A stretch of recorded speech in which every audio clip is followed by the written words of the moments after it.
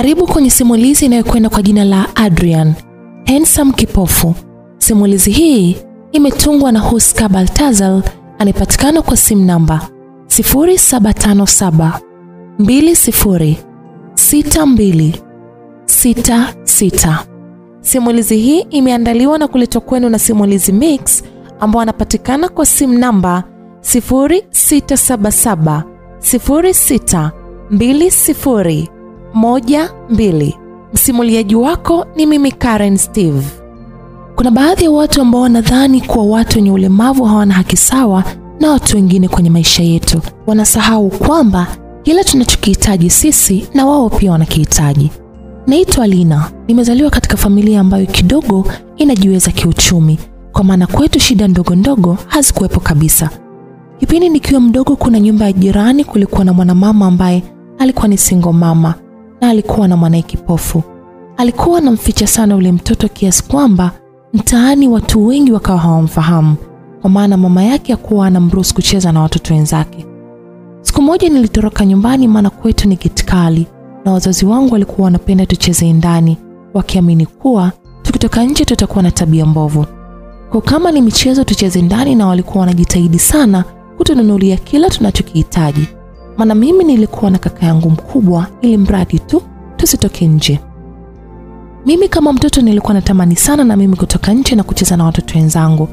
Kwa ikawa nikitaka kutoka ni lazima nitafute upenyo wa kutoroka ili nisionekane kama nimetoka. Siku hiyo kama kawaida yangu nilitoroka kwenda kutafuta watoto wa kitaani ili tucheze nao. Ila kuna nyumba nikawa nimepita nikasikia kama kuna mtu analia. Kiukweli nilijisikia vibaya sana na kutamani kwenda kumsaidia anaelia. Sikujua hata nitamsaidiaje. Pia sikujua hata sauti inatoka wapi. Ndipo nikaanza kuzagazagaa na kuangaza macho. Nikamwona mtoto wa miaka 10 hivi anachungulia dirishani akiwa analia. Nikasogea mpaka kwenye ile dirisha na kumuuliza analia nini. Ila akaniuliza, "Wewe nani?" "Naitwa Lina." "Haya, wewe unaitwa nani?" "Naitwa Adrian." Akanijibu, "Una shida gani?" Nikamuuliza, akanambia nasikia njaa sana, maana mama yake alimwacha asubuhi bila chakula na kufunga mlango kwa nje. Nikaenda mpaka kwenye mlango wa nyumba yao, kisha nikamfungulia ule mlango, nikamtoa nje. Na nilipomtoa ndipo nikagundua haoni, maana alikuwa anapapasa. Ila kwa akili za kitoto zikanifanya nimuulize kwa nini anapapasa vitu. Ndio akaniambia yeye ni kipofu. Sijui ni kwa nini aliponiambia kuwa ni kipofu nilijisikia vibaya sana, na nikaamua kujikaza ili nisimfanye na yeye ajisikie vibaya. Alikuwa yuko kama shombe, maana alikuwa ni mweupe kama hao Wahindi, ana macho makubwa, ila ndio hivyo alikuwa haoni. Alikuwa na nywele laini sana, yani sio hizi nywele zetu za Kiafrika. Alikuwa anavutia machoni mwa kila mtu, kwa maana alikuwa mzuri sana.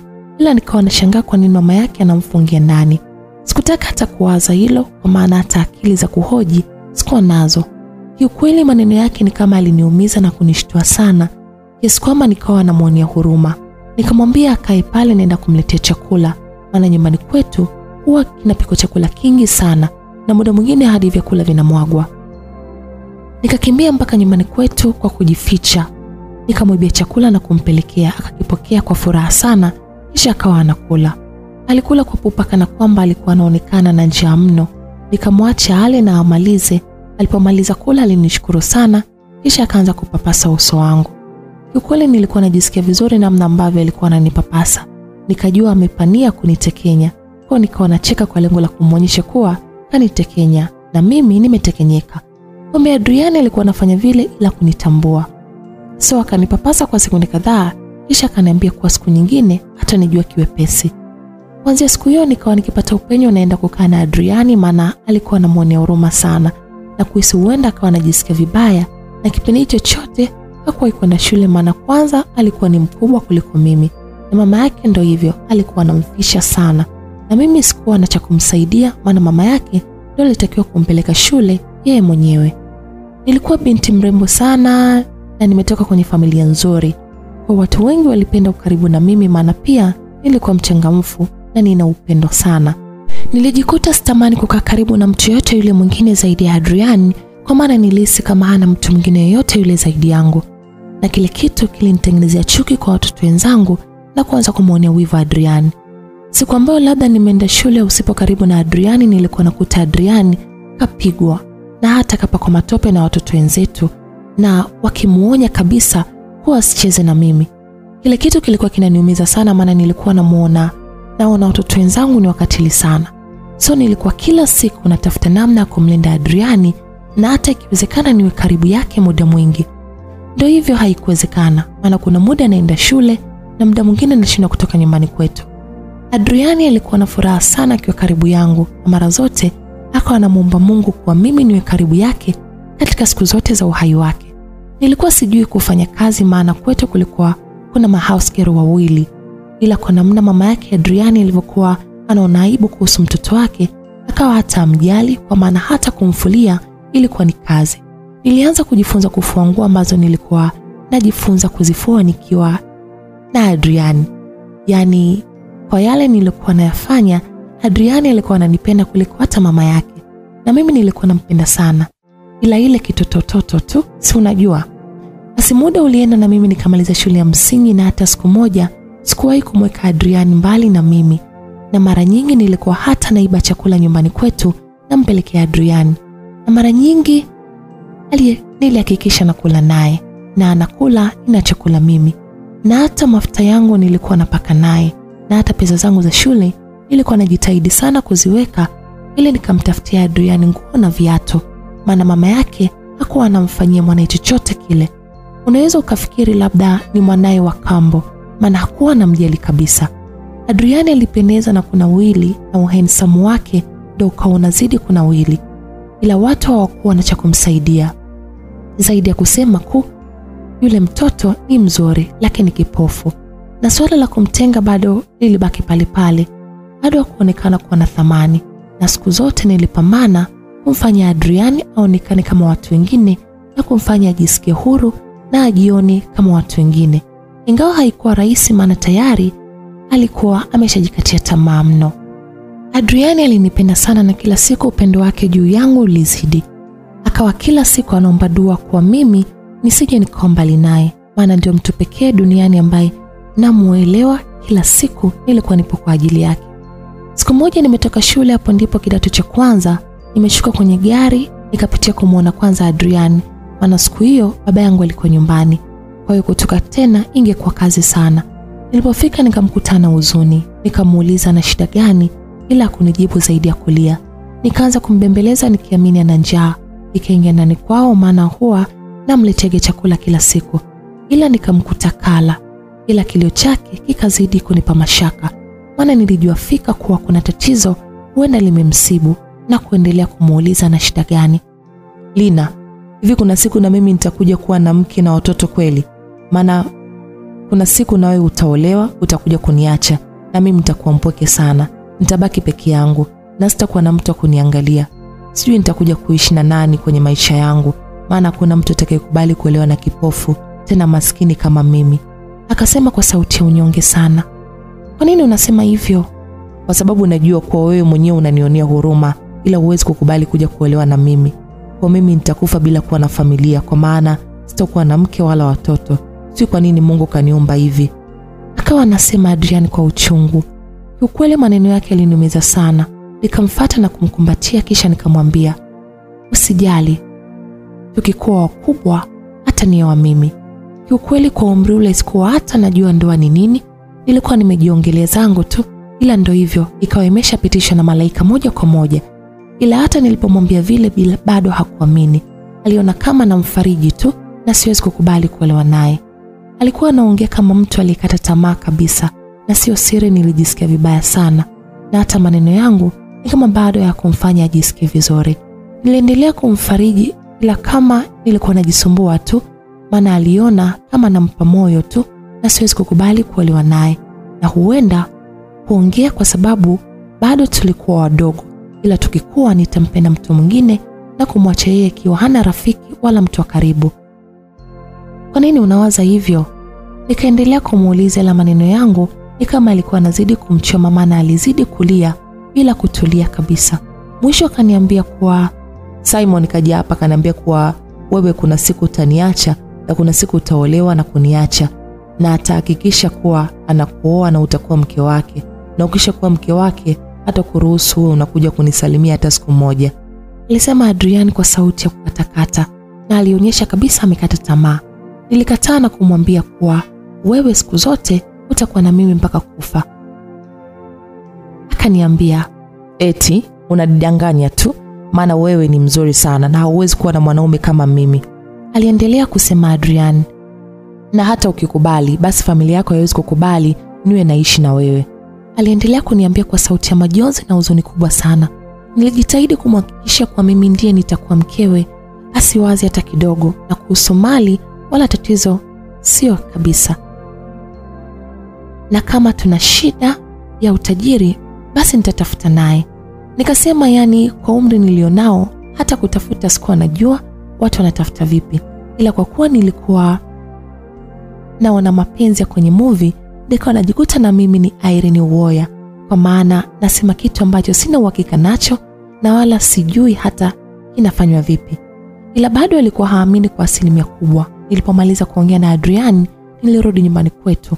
Nilipofika nikamkuta baba ananisubiri, ila nikamdanganya na alinielewa, maana nilikuwa nimechelewa kurudi nyumbani. Yale maneno kwa kata tamaa ya Adrian yalikuwa yananiumiza sana. Ikabidi nimfuate mama yangu na kumuuliza, eti mama, mfano mtu akiwa na ulemavu hapaswi kupendwa na watu? Wewe usiseme hivyo, na nani kakwambia hayo maneno?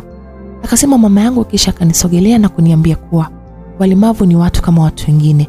Hupaswi hata kidogo kuwaza unachokiwaza, maana huo ni unyanyasaji na hautakiwi kabisa kwenye jamii.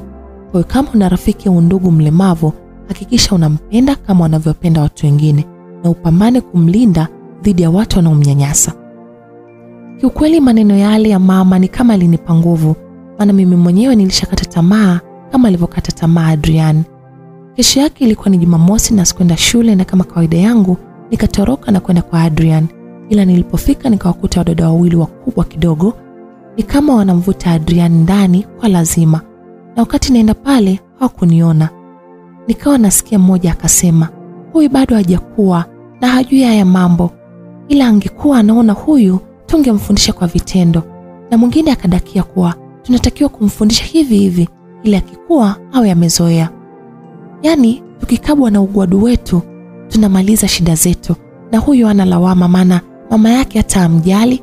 Akasema mwingine kati ya wale mabinti wawili, na yule wa kwanza akadakia kuwa hata kama akitupa mimba ni vizuri, maana tutakuwa na vitoto vimangamanga hivi, maana tunamuona namna alivyo mzuri. Alidakia mdada mwingine. Kiukweli yale maneno yaliniumiza sana. Sijui ndo wivu au ndo nilijua kuwa wanataka kumfanyia kitu kibaya Adrian. Na Adrian mwenyewe ni kama alikuwa anaogopa, ila alisharidhika kuingia ndani na wale wadada. Sikujua hata walitaka kumfanya nini. Ule muda wanataka kumuingiza Adrian nyumbani kwao, nikawa mlangoni. Nikaingia kabla yao na kusimama mlangoni. Huu naye vipi? Hebu tupishe huko, akasema mmoja wa wale mabinti. Nikawa kimya na waangalia tu, maana kwanza walikuwa wakubwa kuliko mimi. Pia walikuwa wanaonekana kama wale wadada micharuko au wadangaji, kwa maana walivyokuwa wamevaa suuchi kabisa. Sikuwa na cha kuwafanya, ila kama najiambia kimoyomoyo kuwa napaswa kumlinda Adrian, maana ni dhahiri kuwa wanataka kumfanya kitu kibaya. Wewe ndo mpenzi wa huyu kipofu? Akasema mmoja wale mabinti, na wote wakaanza kucheka. Yani mtoto mdogo unataka kuanza kulilia dudu, unaweza kweli? Akasema mwingine, na kiukweli sikuwa hata nimewaelewa na maanisha nini, ila mmoja wao alinisukuma na nikajikuta naangukia pembeni. Mwingine alikuja amemshika bega Adrian, wakaelekea ndani. Nikamshika mmoja miguu, maana ndio kitu pekee ambacho nilikuwa naweza kukifanya wakati ule.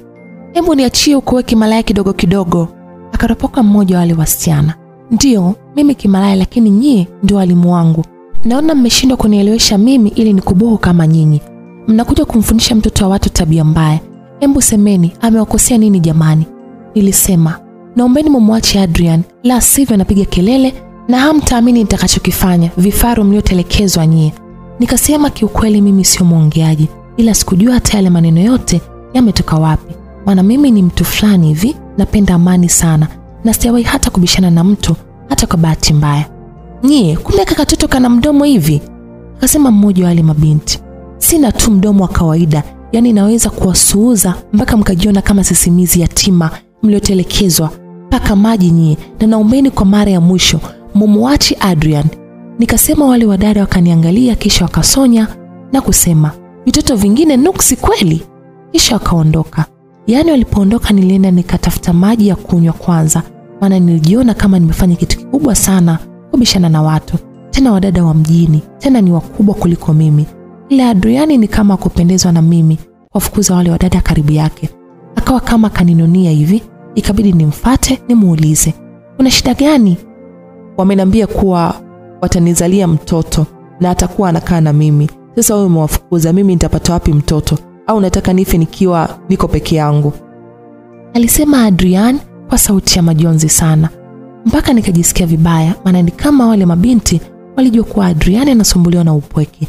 Wakaona wapitie mule mule, ila hata kama hawakupaswa kumhamishia Adrian ujinga wote, kwa maana yule anataka upendo na faraja na sio laghai.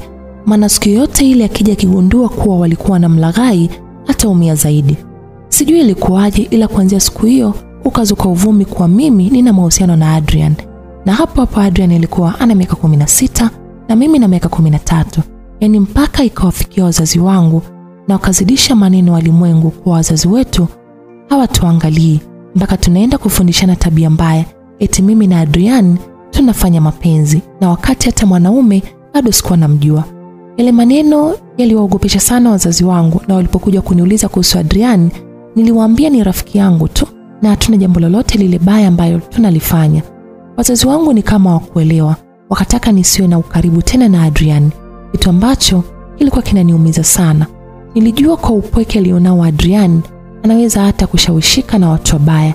Niliwaitikia wazazi wangu, ila hata sikuwa nafanya kama walivyotaka, maana nilikuwa najiona siwezi kabisa kuwa mbali na Adrian.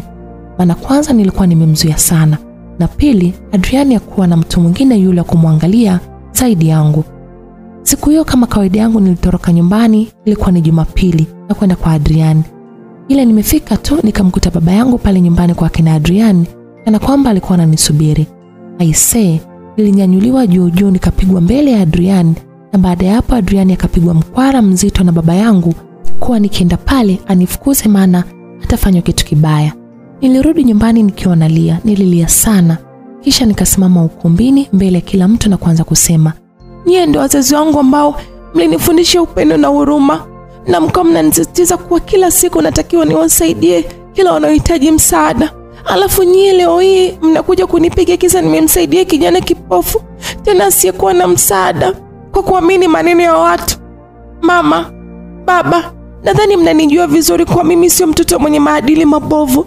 Sasa badala ya kunisikiliza na kufanya uchunguzi mliosikia, mnakuja kunipiga na kunidhalilisha. Nawachukia sana, na kila nitakapopata nafasi nitamsaidia Adrian, labda mniue." Nikasema kisha nikakimbia na kuingia chumbani kwangu. Naweza mkanishangaa, ila maisha ya watoto wa Kishua na wa Kiswahilini ni tofauti. Sisi sijui ndo tunadekezwa sana, sijui ndo tunalelewa kimayai. Yale maneno ni kama yalimuingia sana mama yangu, maana usiku alinifuata na kuanza kunihoji baadhi ya maswali kuhusu Adrian, na kiukweli sikumficha kitu. Nilimueleza kila kitu kuhusu Adrian. Alionekana kunielewa na kuniambia kuwa ataongea na baba yangu ili tumsaidie Adrian, na kiukweli maneno yake yalinifurahisha sana, na amani kidogo ikarudi, maana nilikuwa na mawazo sana kuhusu kumwacha Adrian bila msaada wowote ule. Sijui wazazi wangu waliongea nini, ila wakaenda kumchukua Adrian na tukawa tunaishi naye pale nyumbani. Na ikafika usiku anaenda kwa mama yake. Mama yake hakuwa hata kuuliza kwa Adrian alikuwa anaenda wapi. Yani sijui hata ni mzazi wa aina gani huyo. Ila maneno ya mtaani hayakuisha, maana kwa wanasema kwa wazazi wangu wananidekeza sana. Yani mwanaume analala na mimi alafu wanamsogeza kabisa. Basi walisubiri mimba kutoka kwangu, ila wazazi wangu hawakujali, kwa maana waliniamini na kumuona kama Adrian ni kijana mwenye heshima sana licha ya ulemavu aliokuwa nao. Siku zote mama aliendelea kunisisitiza kuwa natakiwa kuwa makini, nipambane, nisiwaangushe. Nilijitahidi kuwazima watu wa mtaa maneno yao kwa kuonyesha namna gani nilivyomwema na simpendi Adrian kimahusiano, nampenda kama rafiki. Ilikuwa ni rahisi sana kusema hivyo, na wakati moyo wangu ulishaanza kumpenda Adrian, tena yale mapenzi kabisa ya kutamani yeye mwanaume wangu. Ila kwa akili za utoto sikuwa naweza kuonyesha hilo kwa yoyote yule. Hata Adrian mwenyewe hakuwa anajua kabisa. Siku moja nilimwomba mama nitoke na Adrian tukatembee, akakubali, ila akaniambia kuwa nihakikishe narudi kabla baba yangu hajarudi. Ila wakati tunatoka tukakutana na wanafunzi wenzangu. Yaani walipotuona tu wakaanza kucheka. Na bora wao wanacheka tu, ila wanacheka huku wanatuangalia. Kwa kweli nilishikwa na hasira na kuwafuata kuwauliza wanacheka nini. Nataka msicheke wakati mnachekesha. Yaani binti mfalme na binti kipofu. Hivi Beti ushawahi kusoma hiyo hadithi? Akasema mmoja wao wa binti. Ilikuwa na alikanao moja. Huyo Beti akadakia, "Ndiyo, nimekisoma." Kisha akaendelea kucheka. Sasa yule binti mfalme ndo huyu Lina na kipofu wake. Akasema mmoja wa wale mabinti, kisha akaanza kucheka. Kicheko cha kinafiki. Aisee, niliokotajiwe na kuwarushia. Na sio siri, nilimpata mmoja wao na kupelekea kukaa chini na kuanza kulia. Damu zikiwa zinamtiririka, maana lile jiwe lilimchoma kweli kweli kwenye bega lake. Sikujali hata kama kuna mtu nimemuumiza, kwa maana wao ndo walianza kutuchokoza. Na hata kusema samahani pia sikuweza, maana wao ndo walitakiwa kutomba radhi kwa kumdhalilisha Adrian na kumchukulia kama mtu asiye na thamani.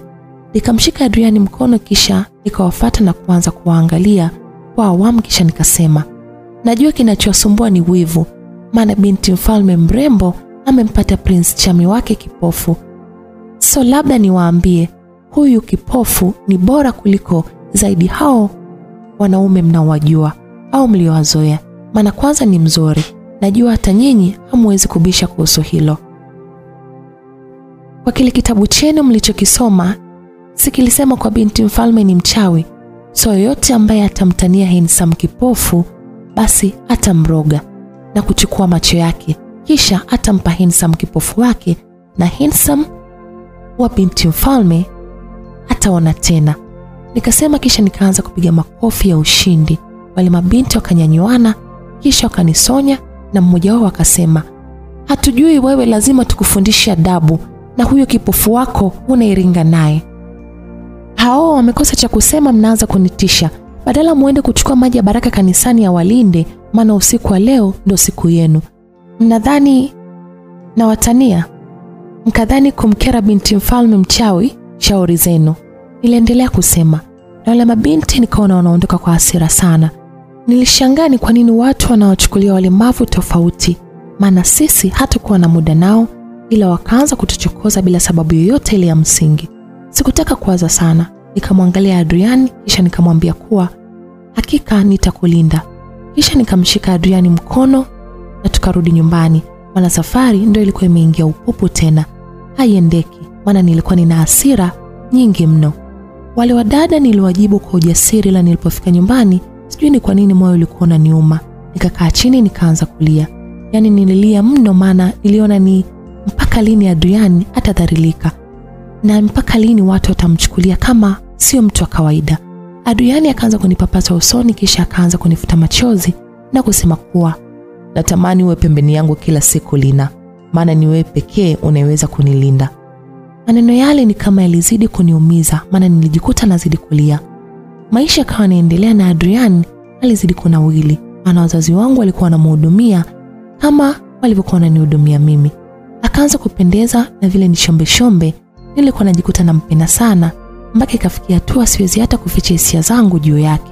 Kuna muda nilikuwa natamani kumbusu, kuna muda nilikuwa natamani hata anipapase kama anavyonipapasa, kama anavyojua ukuaji ulivyo. Ila yeye alikuwa anawaheshimu sana wazazi wangu, maana wamembadilisha maisha, ingawa sio kwa kiasi kikubwa. Maisha yakaenda na mimi nikamaliza kidato cha 4. Hapo nikaanza kutongozwa sana, ila moyo wangu ulikuwa kwa Adrian tu, kwa maana nilikuwa nikihisi nampenda sana kuliko hata ninavyopenda maisha yangu. Kuna muda nilikuwa hata nashindwa kujizuia, kwa maana nilikuwa natamani sana wala hata nimbusu au hata nimkumbatie, ila nilikuwa naogopa, na ukizingatia sikuwahi kuwa na mahusiano huko nyuma. Basi ndo kabisa nilizidi kuogopa. Yaani nilikuwa najikuta nateseka sana, na kuna muda hata nilikuwa naota nafanya naye mapenzi. Sio ndo jini mahaba alikuwa ananitembelea au ni vipi? Kwa sababu nilikuwa nateseka sana kuhusu hilo. na muda mwingine naamka nimeloa kabisa, na wakati hata sijawahi kufanya mapenzi na mtu. Sasa kuna mtoto wa rafiki yake baba alikuwa anapenda kuja nyumbani. Yule kaka alikuwa ananitania mchumba, mwisho wa siku akaja kunitongoza. Sijui nilijisikiaje, maana nilikuwa naona ananikera, maana hamfikie tarobo Adrian wangu. Kwanza nilikuwa namuona kama mtu linalotisha, maana hata alikuwa akiongea nashikwa na hasira. Yule kaka aliendelea kunisumbua ili asikuwahi kumkubalia hata siku moja, maana moyo wangu ulikuwa kwa Adrian. Na kuna siku akaniuliza kwa nini namkataa. Nikamwambia kuwa kuna mtu nampenda. Akajikuta anaanza kumuonea wivu Adrian, na muda ambao mimi sipo nyumbani alikuwa anakuja kumtishia Adrian, lakini mara zote Adrian alikuwa ananiambia kuwa mimi sina mahusiano naye, na alikuwa anamwambia pia hata yeye, maana alikuwa anaogopa kutishiwa amani. Siku niliyokuja kugundua na msumbua Adrian wangu, nikaamua kumtafutia kosa ili asiwe anakuja nyumbani kwetu, maana nilikuwa namuona kama kidudu kwenye maisha yangu. Ilikuwa Jumapili na alikuja kama kawaida yake. Nikamwomba aje chumbani kwangu. Alipoingia nikamfungia mlango na kuanza kupiga kelele kwa ananibaka. Nikaanza kuchana nguo zangu, na wazazi wangu walikuja na kumtimua na kumpa onyo kuwa asije kukanyaga tena nyumbani kwetu. Na hapo nikawa najiona tayari nimeshashinda. Nikamaliza kidato cha 6, ila nikapata shule ya kwenda na kurudi, na ukaribu wangu wa Adrian ukazidi zaidi ya mwanzo. Nikawa namuonea wivu wa wazi, kwa maana sikuwa nataka hata mdada wa kazi amsemeshe, yani nilikuwa nahisi nitachukuliwa. Nilipomaliza kidato cha 6, baba akataka niolewe na mtoto wa rafiki yake, na alikuwa ananitania naye kuanzia muda mrefu, ila sikuwahi kumzingatia. Ndio mwisho akaniambia kuwa natakiwa kuanzisha mahusiano na mtoto wa rafiki yake, alikuwa anaitwa Charles. Kiukweli nilikataa, na sikujua sababu za mimi kukataa ni nini. Nikamfuata mama yangu na kumwambia kuwa kuna mwanaume nampenda na natamani kuolewa naye. Yani mama yangu hakunisubirisha, akaenda kumwambia baba wakati huo huo kuwa namkataa Charles kwa kuwa kuna mwanaume nampenda. Baba akakasirika sana na kutamani kumjua mwanaume ninayempenda bila kujua kuwa mwanaume mwenyewe ni Adrian. Haya mwanangu, naomba utuambie mwanaume unayempenda ni nani, kwa maana hatuwezi kukulazimisha uolewe na mwanaume usiyempenda, maana wewe ni mtoto wetu wa pekee, na niliapa nitakupa unachokihitaji, alisema baba yangu. Niliangalia chini kwa sekunde kadhaa na kuongea kwa sauti ya chini sana, maana nilikuwa naogopa kumtaja, ila wazazi wangu walinisisitiza nimtaje. Ndipo nikasema Adrian. Baba yangu aliniangalia kwa dakika kadhaa bila kusema chochote kile, akawa kana kwamba ananikagua. Nikaanza kuogopa kwa kutegemea kuwa atafoka, ila alitabasamu na kusema, usijali, tutakupa unachotaka mwanangu, hivyo kuwa na amani. Nikashusha pumzi na kuamini wazazi wangu wamekubaliana na mimi. Kumbe nilikuwa najidanganya tu, kwa maana wazazi wangu hawakuridhika kwa chaguo la moyo wangu.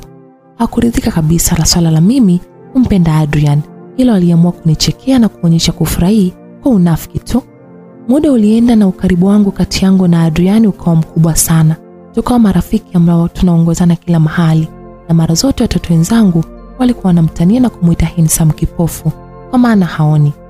Ila hilo alikuwa tatizo kwangu, kwa sababu nilimuona kama rafiki mzuri sana, maana alikuwa na huruma na upendo wa hali ya juu, na alikuwa ananiona kama mimi ndo kimbilio lake katika maisha yake, maana mama yake hakuwa anampenda wala kufanya chochote. Zaidi alikuwa anamuonea aibu sana kutokana na upofu wake. Yani alikuwa anajiona kama ana nuksi kwa kuzaa mtoto mwenye ulemavu wa kuona, hivyo kuwahi hata siku moja kumjali. Nikashangaa baada ya wiki wakawa wanataka niende nikasome nje ya nchi. Nikajikuta napata na mashaka sana, na hata nilipoenda kumwambia Adrian alionekana kuumia mno, maana mimi ndo nilikuwa namwangalia kwa kila kitu, ila sikuwa na chaguo zaidi ya kukubali walichokisema wazazi wangu. Hivyo nikaenda kusoma Uturuki, na huko nilitakiwa kwenda kusoma miaka 5. Sikutaka kukubaliana na hilo, maana niliambiwa kuwa sitarudi mpaka nimalize masomo yangu. Niliona niseme ya moyoni kabla sijaondoka, maana ni kweli nilikuwa nampenda sana Adrian, na sikuwa natamani kabisa kumkuta na mwanamke mwingine yeyote yule, maana nilitamani sana Adrian ndio awe mume wangu mimi, na mimi niwe mke wake peke yake. Maana upendo wangu kwake ulianza muda mrefu sana.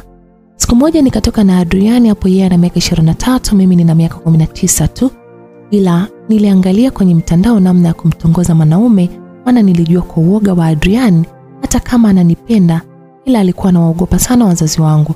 Tulitoka tukaenda lodge maana nilikuwa ninahisia naye sana. Kwa maana nilitamani walau ushike mwili wangu na nilitamani sana walau atanikiss. Nilijua kila nikikaa naye najikuta sina hali kabisa. Basi au tukaenda lodge. Tukaagiza kabisa chakula.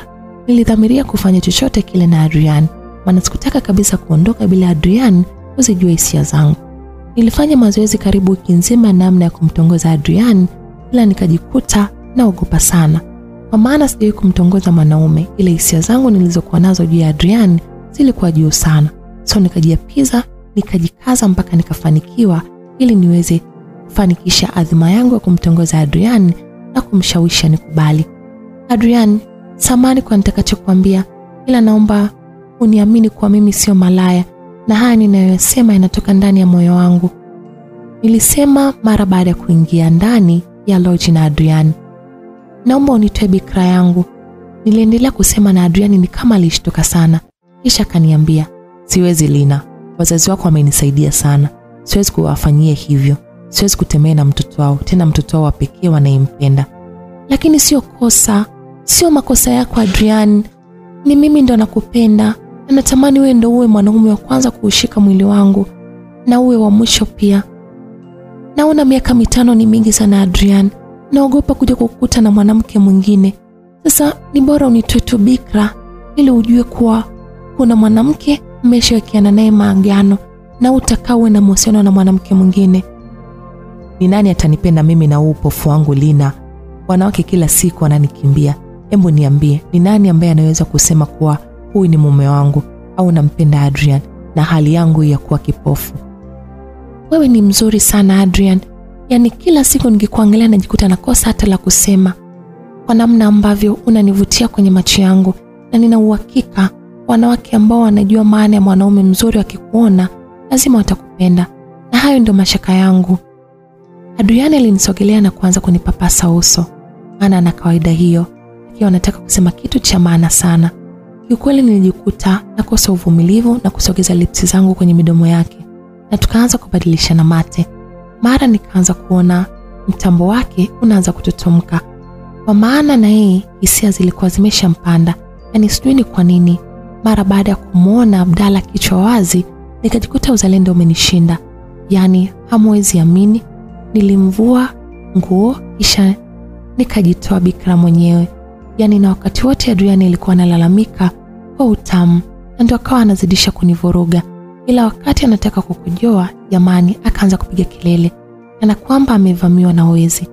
Mara baada ya kumaliza Adrian alipatwa na uoga wa hali ya juu, maana alijua kuwa siku wazazi wangu wakijua wanaweza kumfanyia kitu kibaya na hivi yaoni basi tabu tupu. Nilijaribu kumweka sawa ila hakuwa anaelewa, maana alikuwa bado ana mashaka sana, ila nilimweka sawa, mwisho akanielewa. Kesho yake ndio nikaanza safari. Ni wakati wa kuondoka. Adrian alilia sana, maana ni kama aliona mwanga wa maisha yake umeshazima, ila nilijaribu kumpa moyo kuwa ataangalia vizuri tu, hivyo asiwe na wasi wala na hofu yoyote ile. Kweli nikaanza safari, nikasinikizwa na baba pamoja na mama. Kumbe huko nyuma Adrian anatimuliwa, maana ni kama walikuwa wanaogopa kumfukuza mbele yangu, maana nisingekubali hilo. Nikaja kujua ukweli baadaye sana. Adrian alipofukuzwa nyumbani kwa akina Lina, akawa anaonekana kama mtu asiye na fadhila, maana wazazi wa Lina waliona kama Adrian kawakosea sana kwa kupendwa na mtoto wao, maana binti yao ni mrembo, tena watu wengi sana wanamtaka na wengi wanampenda, ila aliamua kubaki na Adrian na akawa jasiri mbele yake kila mtu kusema kuwa anampenda sana Adrian. Adrian alianza kuishi maisha ya kutangatanga. Lina alimwachia pesa, ile ndio hivyo hata dukani hapajui kabisa, na wala hajui pia anazitumia vipi. Mama yake na Adrian bado hakuwa anamjali mwanae kama ilivyo kawaida yake, na hakuwa anajali pia mwanae anakula au la. Bado alikuwa anamchukulia kijana wake kama laana, na yeye aliendekeza pombe za vilabuni. Yaani alikuwa anaweza kulewa mpaka akabebwa, na hata kirudi hajali kama mwanae amekula au la, na hali ya kuwa alikuwa anajua mwanae ni kipofu kabisa. Maisha yalienda na Adrian alidhoofu sana. Nuru na afya njema ambayo alikuwa nayo vyote vilipotea. Alikuwa yuko kama Mwarabu ila alifubaa mno. Kwa kuwa kama kapauka hivi, kapukwa si na ndugu. Alikuwa kila siku analia na kumwomba Mungu sana Lina arudi. Ila ndio hivyo, hakujua hata Lina atarudi lini. Maana alishaambiwa kuwa hatarudi mpaka miaka 5 iishe. Alikuwa anaamini sana Mungu kwa kumwomba kipofu. Kwa maana huenda angekuwa anaona, labda angeweza hata kujitafutia chochote kitu. Ila ndio hivyo, alishampa mtihani wa kutokuona. Maisha yalienda na maisha ya Adrian ilizidi kuwa magumu kila siku baada ya siku. Na kila siku kwa Adrian ilizidi kuwa ngumu zaidi ya jana. Yaani vilio vya Adrian havikuisha. Alikuwa siku zote anamkumbuka sana Lina. Maana aliamini huenda Lina angekuwepo, basi angepitia maisha mazuri, sio kama anayoyapitia leo. Alimwomba sana Mungu siku moja Lina aje, na kumwomba sana Mungu Lina ndio mwanamke wa maisha yake. Iwe hivyo. Ila kujua hata atamuona tena lini. Siku moja Adrian alikuwa na njaa sana na pesa alikuwa nayo, ila kujua hata atapata wapi chakula. Na pale mtaani watu wengi walikuwa wanamtania sana. Hivyo kuwa hata na rafiki. Akaamua aende kutafuta duka ili walau apate chochote kitu. Ila kama mnavyojua, Adrian haoni. Hivyo alipita kwenye barabara ya lami, mara ghafla akaja akagongwa na gari na kupoteza fahamu pale pale. Amekuja kuzinduka akawa hajui hata yuko wapi. Ila akiwa hazimia alikuwa anamuona Lina anamuita. Hata alivyoamka alikuwa akiamini kuwa atakuwa na Lina, maana anapitia magumu mengi na hana kumsaidia. Alivyoamka jina la kwanza lilolisema ilikuwa ni Lina. Alisema, "Lina, njoo, nimekukumbuka sana." Yule aliyemleta hospitali alikuwepo. Alikuwa ni mwanamke wa kizungu. Hivyo alipomuona Adrian ameamka, basi alienda kuwaita wauguzi, kisha yeye akatoka nje na kuacha madaktari wafanye kazi yao. Kweli jioni siku hiyo hiyo Adrian alionekana ameshapata nafuu kubwa. Kwani gari lilikuwa kwenye mwendo wa polepole, hivyo alikuumiza sana. Na yule mama wa kizungu hakuwa hata anajua kuzungumza Kiswahili, hivyo kuwa anaelewana na Adrian. Ikabidi aje mtu wa kutafsiriwa ili waelewane, ndipo Adrian akajua kuwa yule mzungu anataka kumsaidia. Akataka kujua Adrian anakaa wapi, la hata hakujua anapoishi, maana Adrian hana anapopafahamu. Ikabidi watoe matangazo kwenye vyombo vya habari kuhusu Adrian. Ndipo mama yake alijitokeza, ila alijua kuwa akijitokeza atapewa pesa. La ikuwa hivyo, badala yake akapewa mwanae arudi naye nyumbani.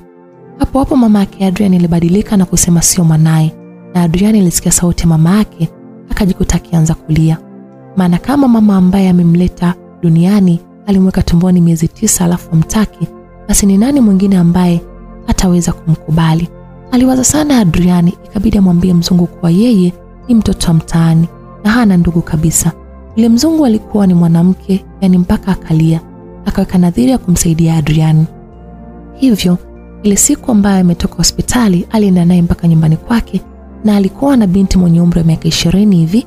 Alipofika nyumbani yule binti naye ni kama alivutiwa na Adrian kwa mara ya kwanza alivyomuona. Maana licha ya Adrian kufubaa, ila ni handsome mno. Hakuweza kuonyesha hisia zake na akawa yupo karibu na Adrian sana. Ila muda mwingi Adrian aliendelea kutaja jina la Lina, mpaka yule mtoto yule mama wa kizungu akawa anakasirika. Alikuwa anaitwa Michelle. Adrian hawezi kuongea sentensi nzima bila kutaja jina la Lina, na akawa anamwambia yule binti, maana ndio alikuwa anashinda naye nyumbani sana, huwa anatamani aone mtu wa kwanza kumtazama awe ni Lina. Wale wazungu walikuwa wanatakiwa kukaa Tanzania kwa miezi 2 tu, kisha wakarudi kwenye nchi yao, maana walikuwa wanaishi Sweden. Walipofika kule, yule mama akaanza kumtafutia Adrian matibabu ya macho yake, maana moyo wake ulikuwa unamtuma sana kumsaidia Adrian. Kwa nchi yao walishindwa, hivyo ikabidi wamsafirishe mpaka nchi nyingine, ambapo alienda na Michelle, yule binti yule mama wa kizungu. Matibabu ya Adrian ilifanyika kwa takriban mwezi mzima, na kila wakati alipokuwa anafanywa majaribio kama amepata nafuu kwenye macho yake, ilikuwa bado. Adrian akawa anaona mpaka akaanza kupata tabu madaktari na kuhisi labda wameshashindwa kazi. Siku moja alikuja daktari mmoja akaanza kumfanyia matibabu kwa muda sana, kisha akamfunga plasta zao zile za machoni, kisha akasema kuwa asifunguliwe kwa siku 2. Wale madaktari wenzake walikuja kumfungua baada ya siku 2, kisha akamuuliza kama anaona chochote kile. Ndipo akasema kuwa anaona, ila kwa mbali sana. Shangwe ilitawala kwenye ile hospitali, maana waliona ni namna gani wamepambana na wamefanya kazi kubwa dhidi ya Adrian, na kweli wakaendelea kumfanyia matibabu kwa siku 11 zaidi, na Adrian akawa anaona kabisa, yani akawa anaona vizuri. na mtu kwanza kumuona alikuwa ni yule mtoto yule mzungu, Michelle. Na Michelle alifurahi sana. Kisha akasema kuwa ni muda wa kutambulisha kwa marafiki zake kuwa yeye ni mpenzi wake. Akasema Michelle na kumwambia Adrian, kitu ambacho hata Adrian hakuwa anajua anapaswa kujibu nini, ila alimwambia kuwa mimi kuna mwanamke nampenda sana, ingawa sijawahi kumuona, ila nafsi yangu inampenda sana. Alisema Adrian. Michelle akamjibu, mama kakusaidia kwa sababu anataka unioe mimi. Adrian alishtuka sana, maana hakutegemea kuwa msaada aliopewa anatakiwa kulipa. Adrian alihisi kuchoka mara baada ya kusikia alichokisema Michelle, yani kuliko asiwe na Lina ni bora hata asione, maana kuona hakuna thamani kwenye maisha ya Adrian kama hayupo Lina. Adrian akawa anajiambia tu kwa atulie na aanze kufuatilia taratibu kuhusu Lina, maana alikuwa anatamani sana kumuona kuliko mtu mwingine yote yule. Mamake Michelle alikuwa ana mradi Tanzania, hivyo akataka Michelle na Adrian waende Tanzania kuifanya. Walitaka kufungua kampuni inayohusika na kuuza vitu vya kitamaduni, hivyo akawa anataka kutafuta watu kutoka kila mkoa ambao wanaweza kutengeneza mambo ya tamaduni zao, mfano wa Masai na shanga, vipepeo, pawa, sijui viungu, maana alikuwa tayari anao watu kutoka nchi yake, yani na nchi jirani Sweden, ambao walikuwa wanafurahia sana kuwa na vitu vya tamaduni tofauti. Ikabidi Adrian pamoja na Michelle warudi Tanzania, ambapo tayari kampuni ilikuwa imeshaanza na Michelle ndo alikuwa msimamizi mkuu, maana Adrian hakuwahi kusoma, hivyo mambo mengi ya kuendesha kampuni hakuwa anafahamu kabisa. Na wakati ambao anaenda Adrian Tanzania, yule mama yake Michelle alianza kumtafutia sehemu ambapo atasoma. Kweli akaanza kusoma open study, ambapo alitafutiwa na mwalimu binafsi ambaye alianza kumfundisha kuanza kusoma, kuandika, kila kitu. Na baada ya hapo akawa ameshaanza primary education.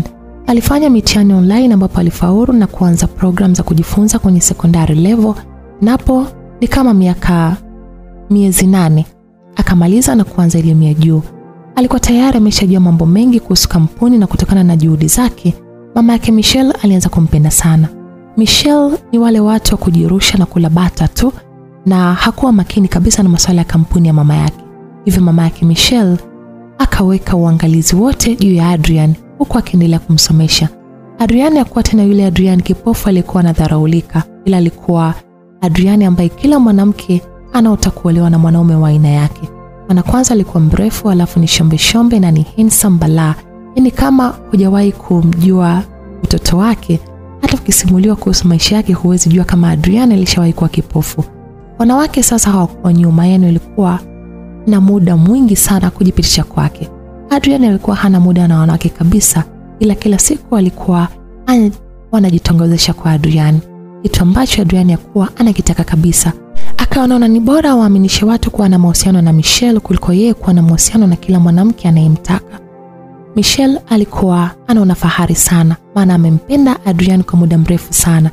Sasa Adrian mwenyewe athubutu kumtambulisha mbele za watu. Michelle akajiaminisha kuwa Adrian ameshaanza kumpenda, ndio akazidisha wivu, yani asione mwanamke yote anamsogelea Adrian. Alikuwa analeta vurugu mno, maana alikuwa anampenda sana, ila cha kushangaza licha ya Adrian kuambia watu kuwa na mahusiano na Michelle, ila kuwahi kuwa na muda naye. Muda mwingi alikuwa anaulizia kwenye shughuli zake tu. Michelle alikuwa anakasirika sana kwa sababu alikuwa anatamani atoke na Adrian waende sehemu mbalimbali pamoja, ila Adrian hakuwa anataka kabisa kwenda naye popote. Sio siri, Michelle alikuwa anakwazika sana, ila akawa anajipa moyo kwa angalau aende naye popote na hatoki na mtu yoyote. Hivyo kidogo akawa anajipa moyo, ila kila saa, sekunde, kila dakika Adrian alikuwa anamwaza sana Lina, mwanamke ambaye hata hajawahi kuona sura yake, ila kila siku alikuwa anamuomba Mungu amkutanishe na Lina, na kila siku pia akawa anamuomba Mungu sana Lina awe mke wake. Siku moja kampuni yao ilitaka wafanyakazi wapya ambao walikuwa wanataka wafanye usafi wawili na secretary mmoja. Inatakiwa wafanye usaili wote wanaotaka kazi. Ila kuna muda Adrian alitoka kukutanisha macho na binti ambaye alikuwa mrembo haswa, ila urembo wake ulikuwa umefifia kutokana na mavazi chakavu ambayo alikuwa ameyavaa. Na yule binti mara baada ya kumwona Adrian ni kama alishtuka sana, na pia moyo wa Adrian ulishtuka mno. Na akajikuta anamtazama huyo binti, tena kule kumtazama kwa kumkazia macho sana, maana alitaka kujua kama yule binti anamfahamu ama la. Akiwa anamwangalia, mara Michelle akaja, sijui hata alitokea wapi, na yeye akamkumbatia Adrian kisha akasema kwa sauti tena ya kudeka, "Twende ukale hani." Adrian akashangaa kumwona binti kana kwamba amelengwa na machozi. Akajikuta anatamani sana kumjua na kujua anaitwa nani. Ila Michelle hakuruhusu hilo, akatoa amri kwa yule dada asipewe kazi, tena kwa sauti kabisa. Mpaka Adrian na huyo binti wote wakasikia. Sio siri, Adrian alijisikia vibaya sana, ingawa Michelle aliongea kwa Kiingereza, ila watu wengi waliokuwa walimuelewa, maana alifoka. Aliona kabisa Adrian kama amevutiwa sana na kumtazama yule binti. Akawa anahisi hata kuja kumchukua Adrian wake. Yule binti kwa unyonge akaanza kuondoka, ila nafsi ya Adrian haikubali kumwona binti yule anaondoka. Ni kama masahara, akamkimbilia yule binti na kumshika mkono. Akajikuta kwa mara ya kwanza toka ameona amepata hisia. Mara baada ya kumshika mkono mwanamke, akawa ameduana yule binti, akawa anamtazama sana Adrian. "Unaitwa nani?" aliuliza Adrian akiwa bado kamshikilia yule binti mbele ya hadhara. Kila mtu aliyekuwa eneo ile alishangaa. Ila kabla binti ajibu chochote, akawa anamsikia Michelle analia kwa nguvu sana. Kisha akaanza kuja mpaka alipo Adrian na huyo binti ambaye hawakuwa wamemjua jina. Akamshika Adrian mkono kisha akaanza kumtukana binti wa watu ambaye hakuwa hata anamfahamu na hakuwa anafahamu chochote kuhusu huyo binti. Alimtukana sana mpaka yule binti akaanza kuondoka akiwa analia. Adrian alijikuta anaumia sana, maana muda wote yule binti hakusema neno lolote lile zaidi ya kulia. Basi Adrian ikabidi amtulize Michelle, maana alikuwa anawaka balaa. Michelle akatulia, ila kichwani Adrian hakuwa ametulia kabisa. Yaani muda wote alikuwa anamfikiria yule binti ambaye hakuwa anamfahamu jina. Akawa hata kazi zake haziendi na anamwaza binti fukara aliyevalia mavazi chakavu aliyemuona. Michelle sio mtu wa kukaa sana kazini, hivyo alipoondoka tu akaenda kuangalia majina ya watu wote waliokuwa wamekuja pale kwa ajili ya kufanya usaili. Akafanikiwa hata kuona jina la Lina, kwa maana akajua yule binti sio Lina. Akawa anajiuliza mbona moyo wake umeenda mbio sana, na kila anavyomfikiria atakuwa ni nani huyo binti, maana hawezi kuwa Lina. Maana Lina alikuwa binti pekee kutoka katika familia ya kitajiri mno, na asingeweza kuvaa kifukara namna ile, na pia akaamini hawezi kuwa Lina, maana hata kwenye fomu yake ya maombi hakukuwa na jina la Lina, ila lilikuwa jina la Winnie.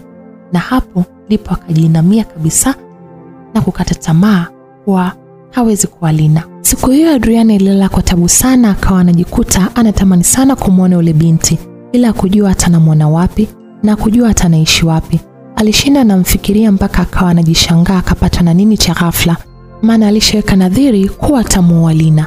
Sasa kwa nini anamwaza sana Winnie na wakati amemwona mara moja tu?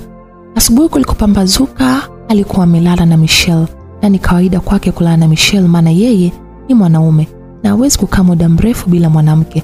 Na alipokuwa anataka kutimiza mahitaji yake ya kimwili, alikuwa anayatimiza kwa Michelle, maana Michelle alikuwa anampenda sana, na kila wakati alikuwa anajaribu kumtegetega ili apendwe.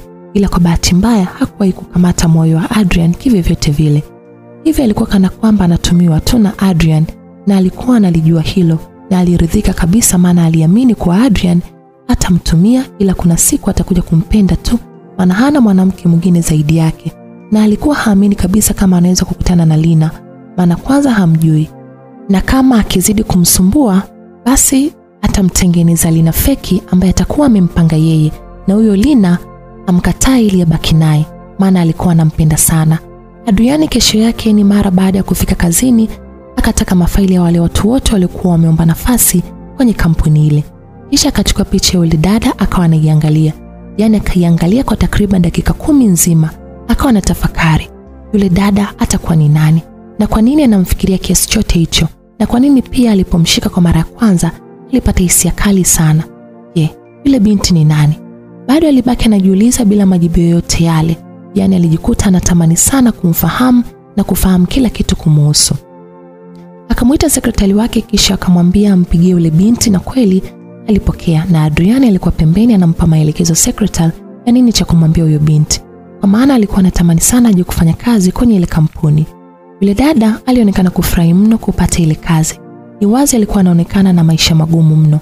Ni wazi alionekana kana kwamba hana kazi wala kipato chochote kile cha kueleweka. Siku hiyo jioni alifika kazini la Adrian ndio alitaka kumhoji, maana alitamani kusikia sauti yake na alikuwa anaomba afanye kazi ya usafi tu. Ingawa hakuwa na vigezo kama vya Lina, ila bado Adrian alitamani kusikia sauti yake. Alisi huenda angesikia sauti yake kuna kitu angekipata kwenye kichwa chake. Ila Winnie alikuja na shoga yake na yule shoga yake akawa kama mkalimani wake, akimaanisha kwa Winnie ni bubu. Adrian aliumia sana mara baada ya kusikia Winnie ni bubu, lakini ni wale mabubu ambao wanaelewa kila kitu, ila shida yao ni kuongea tu. Ingawa Adrian alijisikia vibaya, ila kumwacha kabisa kumwajiri, kwa maana alimwajiri kwenye kampuni yake kama mfanya usafi kama Winnie mwenyewe alivyoomba, na hakujali kabisa kuhusu Michelle, maana kwanza Michelle akagi kabisa kwenye kampuni, na anaweza kamaliza mwezi hajafika. Yeye anahangaika na viwanja na sehemu za kujirusha tu, na jioni ndo anaenda kukaa na Adrian. Kwanza Winnie aje kwenye ile kampuni kama mfanya usafi. Adrian kichwa chake kikawa hakitulii kabisa, yani kila dakika akawa anatamani kumuona. Yani kuna muda alikuwa anaenda kujibanza kwenye corridor na kumwangalia namna Winnie anavyofanya usafi.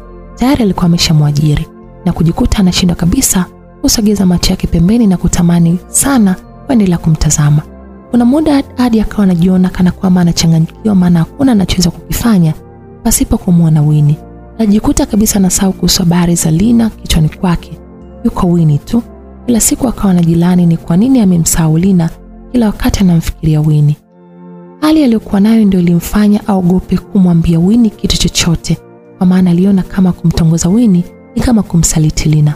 Siku zilienda na hivyo hivyo kwa asili Adrian akawa anajikuta anampenda sana Winnie kiasi kwamba akawa anaumia hata kimona anafanya kazi ile ya usafi pale ofisini, na kujikuta anatamani sana awe anamhudumia yeye, kwa maana awe anakaa tu nyumbani na kinachomhusu basi afanye yeye. Ila hakujua hata anaanzia wapi kumwambia Winnie kuhusu hilo, maana ni kama Winnie alikuwa anampuuza na kuwa kabisa na muda naye, na muda mwingi alikuwa anapambana na kazi zake, mpaka akawa anajikuta anajichukia, kwa maana alikuwa anampenda mno mwanamke ambaye ana muda naye. Maisha yaliendelea na siku kadhaa ndio Adrian akawa anajikuta anachanganyikiwa kabisa. Yani wanawake wengi walikuwa wanamtaka na wanawake wengi walikuwa wanamfuata, lakini walikuwa hawajaweza kumzidi Winnie. Walikuwa na pesa na muonekano kuvutia, hakuwa na muda nao. Siku moja akiwa anatoka kazini alikutana na mwanamama mtu mzima ambaye alikuwa na muonekano wa kilevi sana, kana kwamba mtu ambaye tayari pombe ilikuwa imeshamuingia kwenye damu. Alikuwa kwenye gari na alimpita, ila akashangaa yule mwanamama analiangalia lile gari huku akiwa analia. Ikabidi arudishe gari nyuma, kisha akamsogelea mpaka alipo yule mama. Alipomshuka yule mama mwenye sura ya kilevi alimkimbilia na kumkumbatia. Adrian mwanangu, naomba unisamehe sana. Sijui ni kwa nini nilikutelekeza mwanangu. Najuta sana. Akasema yule mwanamama, na mara baada ya Adrian kusikia ile sauti alitambua na kujua ni ya mama yake. Kiukweli alikuwa na hasira sana na mama yake, maana licha ya kumzaa ila hakuwahi kumchukulia kama mwanae kuanzia akiwa mdogo. Akawa anatamani kumfukuza, ila akapata wazo kwa yeye ndio pekee anaweza kumpa taarifa za Lina, kwa Lina yuko wapi na anaweza kumpata vipi. Ila wakati wanageuka kamwona Winnie na yule rafiki yake wakiwa wanatoka kazini, na baada ya Winnie na shoga yake kumuona walionekana kushtuka sana, kisha wakageuka haraka kana kwamba walikuwa wanaogopa kitu au mtu asiwaone. Adrian aliliona hilo, ila alilipuuzia na kuamini labda wana mambo yao, au kwa kuwa yeye anampenda sana Winnie ndio maana wasiwasi naye mno. Basi akambeba mama yake na kumpeleka mpaka kwenye hoteli moja hivi nzuri na kumnunulia mavazi ya gharama, kisha akamwambia mama yake anamwacha hapo. Alimuomba asije akaondoka na asubuhi atakuja kwa ajili ya kuzungumza. Kuzungumza nini mwanangu? Kuhusu Lina mama, natamani kumpata, alisema Adriani, na ghafla akashangaa mamake anaanza kulia. Mwanangu, Lina na familia yake wamepata shida sana. Maskini binti wa watu, sijui hata na maisha gani, akasema mamake Adriani. Na mara baada ya Adriani kusikia hivyo akashtuka sana, maana hakujua bado Lina amepatwa na nini. Hivyo akaulizwa kwa shauku kubwa, Lina na familia yake wamepatwa na nini? Wazazi wake walifariki kwa ajali miaka 3 toka aende nje. Lina alirudi na kuwazika wazazi wake, ila aliporudi na kumaliza kuwazika wazazi wake alifukuzwa na ndugu zake kama mbwa. Maskini binti wa watu, sijui hata yuko wapi saizi. ila atakuwa anateseka sana, maana yule mtoto hakuwahi kuzijua shida hata siku moja mwanangu. Wewe mwenyewe unajua. Akasema mama yake na Adrian akajikutana umia sana, maana aliamini kuwa Lina hapaswi kuteseka, aliyekuwa yeye yupo. Yani hata kama asipompenda, basi walau amsaidie, maana moyo wake tayari alikuwa yupo Uini, binti Bubu. Hivyo amtafute Lina, amtoe kwenye hizo dhiki anazozipitia. Kwa hiyo Lina iko wapi mama? Au umeshasikia kuwa atakuwa anaishi wapi kwa sasa? Nasikia alihama Dar es Salaam. Kwa kweli sijui hata alipo, maana ndugu zake walikuwa wanamtafuta ili wamuue. Akasema mama yake Adrian, na Adrian alijikuta anaishiwa na nguvu, maana kuwa anajua hata anaanzia wapi kumtafuta Lina, mwanamke ambaye alikuwa naye wakati ambao kila mtu alimuacha. Alianza kumwomba Mungu juu ya usalama wa Lina na kumwomba sana Mungu kwa Lina apatikane na ajue atamsaidia vipi. Siku hiyo ilipita na Adrian alimpa mama yake ofa ya siku moja, akawataki tena mazoea naye, maana alimtelekeza na kumkana. Yeye hana mama na akawataki kabisa kusikia habari za mama yake. Ila kumjibu vibaya, akampa 12,000 kisha akagana naye, maana kutaka mazonge yoyote yale. Ila sio rahisi kwa mama mwenye tamaa. Aliendelea kuwa mlevi kama mama yake Adrian, kuachana na mwanae kirahisi hata kama hakuwa anamwangalia vizuri kipindi alipokuwa mdogo. Kwanza wakati anaondoka, akamwangalia Adrian kisha akasema, "Mwanangu, naomba usinisahau, maana mimi sina pa kukaa. Nitafute hata kibanda tu mwanangu niweze kukaa. Najua sasa hivi una pesa nyingi." Akasema mama yake Adrian, na Adrian hata kumtilia neno, na badala yake akawa anaondoka kana kwamba hajamsikia. Yule mama yake Adrian hakutaka kabisa kumwacha kijana wake ende hivi hivi, na akajua kabisa hampendi kwa mambo aliyomfanyia alipokuwa kipofu. Akamfuata na kumshika kisha akasema, "Mwanangu, naomba usiniache kama nilivyokuacha. Usiniache kama alivyoniacha baba yako, maana mimi sina mtu mwingine kwenye maisha yangu zaidi yako. Mwanangu, naomba unisamehe kwa kila kitu ambacho niliwahi kukufanyia. Nilikufanyia vile maana ulikuwa umefanana sana na baba yako, na ambavyo nilikuwa nikikuangalia nilikuwa namuona yeye, sio nikawa nashikwa na hasira. Naomba nisamehe, maana ulikuwa ni ujinga. Sikupaswa kukufanyia vile." Akasema mama yake Adrian, na Adrian aligeuka akamwangalia. Kisha akatoa mkono mama yake kwake, kisha akamkazia macho na kusema, "Naomba ukiniona kimbia, maana ukijaribu kunisogelea nitakufanyia kitu ambacho hautokao ufikiri kama mimi nimefanya." Akasema Adrian kisha akaondoka zake. Siku hiyo ilipita na hatimaye siku mpya ikaanza, na Adrian yakuwa na raha kabisa, yani alishazoea kumshangaa Winnie. Ila siku hiyo alipishana naye hata kumuona kabisa. Alikuwa anawaza kuhusu Lina, maana alikuwa anajikuta moyo na muuma sana kuhusu taarifa alizozisikia kuhusu Lina. Adrian alienda mpaka ofisini kwake, akakaa na kujikuta machozi yanamtoka, ila hata kutarajia. Akalia sana, maana alijikuta anaumia mara baada kusikia maisha ya Lina. Akawa kila akimfikiria Lina anajikuta anakosa raha kabisa, yani maana hakuwahi kutamani limkute lolote lile baya Lina. Siku hiyo alishinda na huzuni sana kiasi kwamba akawa ameshinda ofisini siku nzima, na hata chakula cha mchana aliagiza mtu amletee, maana kuwa anatamani kutoka kabisa na kutamani kukaa peke yake kutafakari maisha yake na mipango yake mingi ambayo aliweka na Lina. Basi kumbe Winnie alipoona bosi wake hamtilii chumvi, akaanza kujisikia vibaya. Na sio kwamba alikuwa hamuoni Adrian anavyomfuatilia, alikuwa anamuona sana, ila alikuwa anajikausha, maana Adrian alikuwa na Michelle. Hivyo kutaka kutengeneza drama, na alikuwa anatamani kujitengenezea amani tu, maana alijua fika kuwa hawezi kupambana na wenye pesa zao. Michelle alikuwa mzungu na alikuwa na mshiko, yani hauwezi kumlinganisha hata robo na yeye. Kitendo cha Adrian kuwa anampuuzia akawa anajikuta anaumia sana, kwa maana akawa anatamani kumuona tu, yani kwa vile siku nzima akawa kumuona Adrian alivyopishana naye. Asubuhi alijikuta amemmisi tu, na aliposikia Adrian anahitaji chakula akaenda kuongea na rafiki yake ambaye ndio alikuwa anamuelewa. Kisha yule rafiki yake akaenda kuomba kwa yeye ndio ampelekee Adrian chakula, na alipopewa chakula cha Adrian akaenda moja kwa moja kumpa Winnie. Winnie akakichukua kile chakula na kuanza safari ya kuelekea ofisini kwa Adrian. Aligonga mlango ila kusikia response yoyote. Akagonga tena, akasikia mtu akimwambia, "Ingia." Akaingia ila kwa hofu sana, maana hata Adrian alipomjibu alimjibu kwa ukali sana. Akaingia kisha akaweka chakula mezani, na mara baada ya kukiweka alijikooza kwa ishara kumwonyesha Adrian kwa chakula kiko pale, maana yeye ni bubu. Ila alivyokoa Adrian akageuka kisha akamtazama, na mara baada ya kumtazama akasimama na kumsogelea Winnie kisha akamkumbatia na kujikuta anaanza kulia. Alilia sana kisha akasema, natamani uwe Lina Winnie. Natamani sana tanisikie sauti yako. Maana nakuona kama Lina, ila ndo hivyo wewe sio. Wewe ni Winnie. Najilaumu sana kwa nini nimekutana na wewe na sijui Lina iko wapi. Adrian alibaki kumkumbatia Winnie kwa muda huku akiwa analia. Mara akashangaa machozi yanamdondokea. Alitazama akashangaa kumwona Winnie naye analia. Akajua labda ni kwa kuwa anamuonea huruma, maana sio kawaida kumwona mwanaume analia. Hivyo akamwomba samahani kisha akamwacha aondoke. Ile kitendo cha Winnie kutoka, Adrian akakaa kwenye kiti chake na kuanza kulia kwa uchungu. Alilia sana. Kuna muda akawa anataka kwenda uani. Sasa akasema atoke aende uani. Ila ametoka nje ofisini kwake akashangaa kumpamia Winnie. Tena Winnie akiwa analia kwa kwiki kabisa.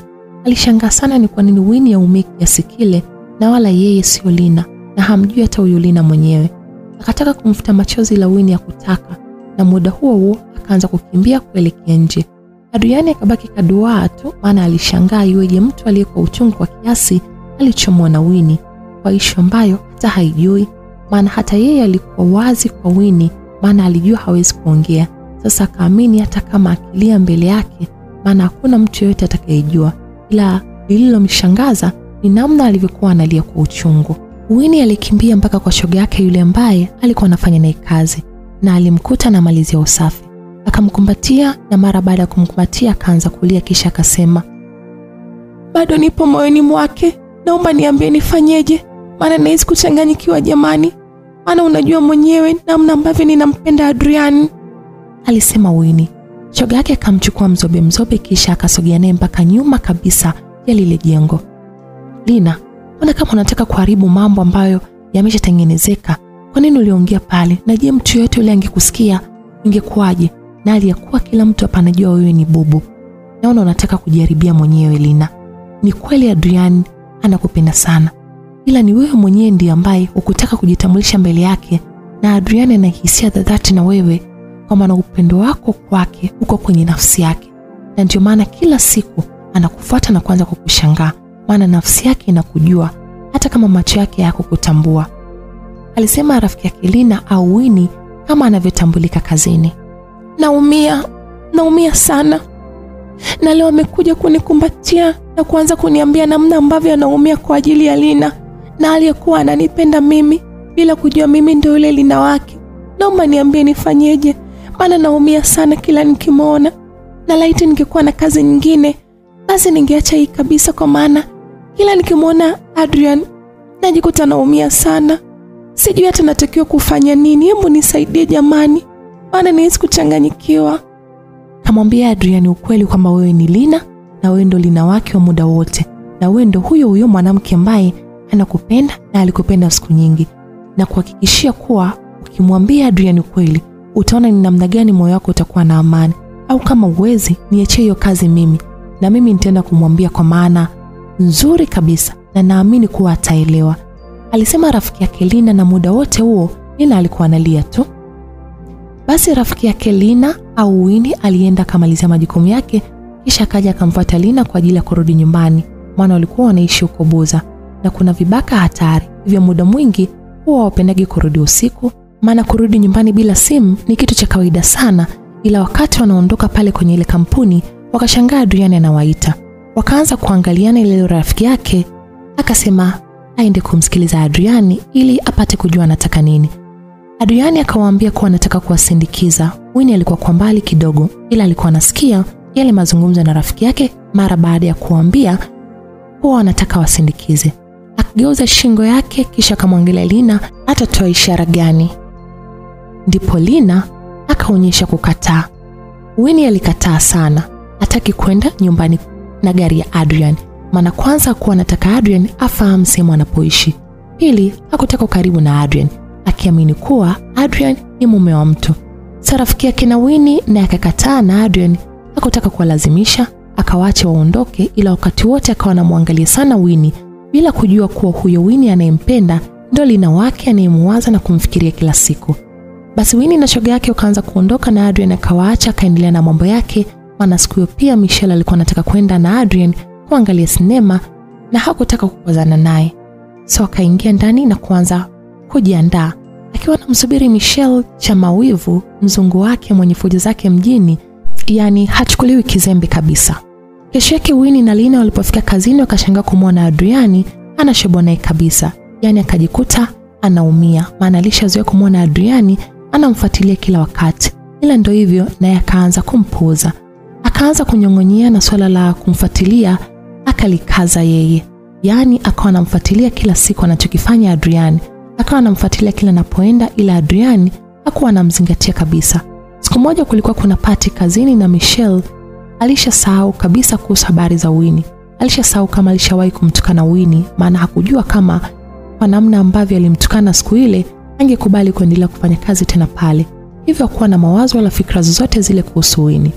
Kulikuwa na party hapo kazini na wahudumu walikuwa ni wale wafanyakazi wa pale, na kuliongezwa na wafanyakazi wengine. Maana yake Michelle alikuwa amekuja Tanzania na alikuwa amefungua kampuni nyingine inayohusu kupika mavyakula ya kigeni.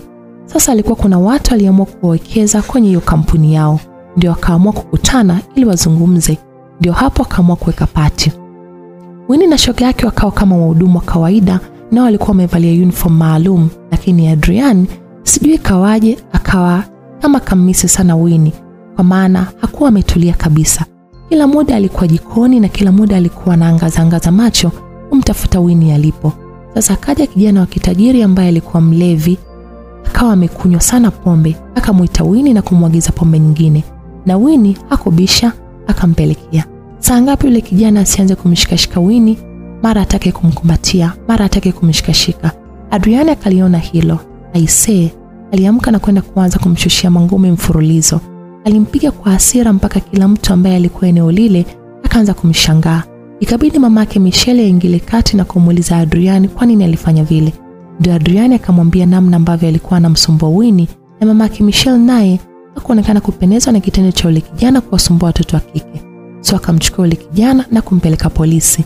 Na alitumwa baba yake ambaye alikuwa ni mmoja wa matajiri ambao walikuwa wanataka kuwekeza kwenye kampuni yao. Yule kijana alikuwa kama mwakilishi, na mara baada ya baba wa yule kijana kusikia kwa kijana wake amewekwa ndani, basi akasitisha na yeye kuwekeza katika ile kampuni. Akamtaka Adrian amwombe msamaha, na Adrian hakukubali maana hakuona kosa lake. Kitendo cha Adrian kumsaidia Winnie ilitikisa sana moyo wa Winnie. Akajikuta anashindwa sana kujizuia na kuzuia hisia zake dhidi ya Adrian.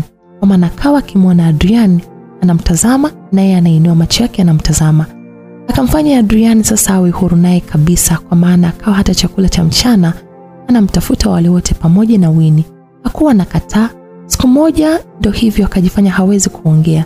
So wakati wanakula pamoja na Adrian, akaburudika, akamwangalia Winnie kwa ukaribu na kujikuta anazidi kumpenda. Siku moja Adrian akiwa ameshamaliza majukumu yake, moyo wake ukaona msukuma amtafute Winnie na rafiki yake na waombe awapeleke nyumbani.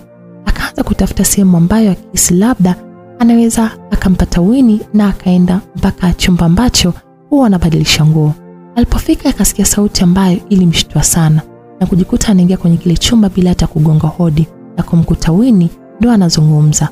Akajikuta ana dua, maana sauti ni kama sauti ambayo alikuwa anaitafuta kwa muda mrefu. Na Winnie pamoja na rafiki yake walipomwona wakashtuka mno, wakabaki wametoa macho kumwangalia Adrian. Adrian akaanza kumsogelea Winnie kana kwamba anataka kumshika, ila Winnie hakutaka, maana alitaka kuanza kumpapasa uso wake. Na Winnie hakutaka, maana alijua fika kama atamshika basi atamfahamu. Hakutaka kabisa apapaswe na Adriana. Hakutaka Adrian amjue, kwa maana pia alikuwa anamuogopa sana Michelle. Na pia hakutaka ajulikane, maana alikuwa na hofu sana na ndugu zake, maana walitaka kumuua, na ndio maana akaamua kubadilisha jina. Winnie, kumbe sio bubu na una sauti nzuri hivi? Aliuliza Adriana, na Winnie hakuona haja ya kuendelea kujificha, maana alikuwa hataki kuzungumza kwa sababu ya Adrian. Sasa kama Adrian amemsikia, basi hakuna haja ya kuendelea kukataa kuzungumza. Ndio, huwa nazungumza, huwa spendi, alijibu Winnie au Lina kama tunavyomfahamu. Kwani ungesema kuwa unaweza kuzungumza, unadhani ungekosa kazi? Kwa nini umeidanganya kampuni? Maana kila mtu anajua kuwa wewe ni bubu, kumbe unaongea, tena una sauti nzuri mno, alisema Adrian, ila kwa sauti ya kutokupendezwa hilo. Kwani mimi kuongea au kutokuongea kuna shida gani? Maana inayotakiwa ni kufanya kazi na wala sio mdomo wangu, mikono ndio inafanya kazi. Sasa kwani nilikuwa nafanya kazi zangu kwa uaminifu, kuna haja gani ya mimi kuzungumza? Alisema Winnie, na Adrian alimwangalia kwa dakika kadhaa kisha akasema, "You are fired." Kwa maana amemfukuza kazi. Winnie hakuona kabisa kosa lake. Kwa nini afukuzwe kazi kisa tu amejulikana na bosi wake kwa yeye sio bubu? Aliona kana kwamba anaonewa, ila Adrian alimaanisha. Na Winnie akaamua kuondoka zake nyumbani, ila kwa unyonge sana. Na rafiki yake aliona mchezo mzima, hivyo akawa anamwonea huruma sana, maana maisha yao yalikuwa yanaendeshwa na ile kazi. Ila wakati Winnie na mwenzake wanaondoka, Adrian akaanza kufuatilia nyuma, maana sauti ya Winnie ilimsisimua na kumkumbusha mtu ambaye aliishi moyoni mwake kwa miaka kadhaa. Akawa anajikuta anatamani sana kujua maisha ya Winnie. Akawa anatamani sana kujua kila kitu kuhusu Winnie, kwa maana alishaanza kuhisi kitu juu ya Winnie. Maana ile siku ambayo alikuwa analia sana kuhusu Lina, kwa nini alilia sana, tena kwa uchungu kabisa? Na kwa nini ana sauti kama ya Lina? Alihisi kuna kitu kiko sawa na akataka kwenda kushuhudia mwenyewe. Akataka kujua ukweli wote kuhusu Winnie. Kwa nini alikuwa anamwona tu kila siku kazini? Kwa maana anavyompenda huenda akashindwa kuifanya kazi yake vizuri. Ilibidi amfuatilie. Winnie alikuwa na majonzi sana na rafiki yake kila wakati alikuwa naye, na alikuwa anamfariji tu na kumwambia kuwa atapata kazi sehemu nyingine, asiwe na mashaka. Bila kujua Adrian alikuwa anawafuatilia. Adrian aliwafuatilia sana mpaka kaja kujua walikokuwa wanaishi, Buza, kwa Lulenge, na mazingira ambao walikuwa wanaishi hayakuwa rafiki kabisa. Na yule rafiki yake Winnie alikuwa anaishi na kaka yake pamoja na wifi yake, na Winnie alikuwa anaishi peke yake. Akawaona wanavyoagana, kisha Adrian akaamua kuondoka zake, na alipata furaha walau alishajua anapoishi Winnie, na alijiapiza kuwa atakuwa anamfuatilia taratibu. Siku hiyo ilipita, ila usiku wa siku hiyo ulikuwa mgumu sana kwa Winnie pamoja na Adrian. Maana Adrian alihisi kuwa lazima Winnie atakuwa ni Lina wake. Yaani hisia na nafsi yake ilimtuma kuwa Winnie ni Lina. Sasa kama Winnie ni Lina, kwa nini alimficha na kwa nini hakutaka kumwambia, na hali ya kuwa alikuwa anajua kuwa yeye alikuwa ni kipofu na hawezi kumjua? Alihisi kuna kitu kiko sawa. Hivyo kesho yake asubuhi ile rafiki yake Winnie alikuja kazini kama kawaida yake, na Adrian akamuita. Na baada ya kumuita akatoa pesa nyingi kama 2,000,000 hivi, kisha akampa yule binti na kusema, "Ukiniambia ukweli nitakuongezea zaidi, maana najua hata wewe haupendi kazi unayoifanya." "Winnie ni nani? Naomba uniambie ukweli wote unaojua kuhusu Winnie," alisema Adrian, akimuelekezea zile pesa ambazo amempa yule binti. Basi akafungua. Kwa sasa badala yake alizirudisha zile pesa na akasema, "Ni kweli nina shida sana. Tena nina shida mno na pesa, na nina maisha magumu sana. Ila naomba umfuate huyo binti na umuulize wewe mwenyewe jambo ambalo unaniuliza mimi.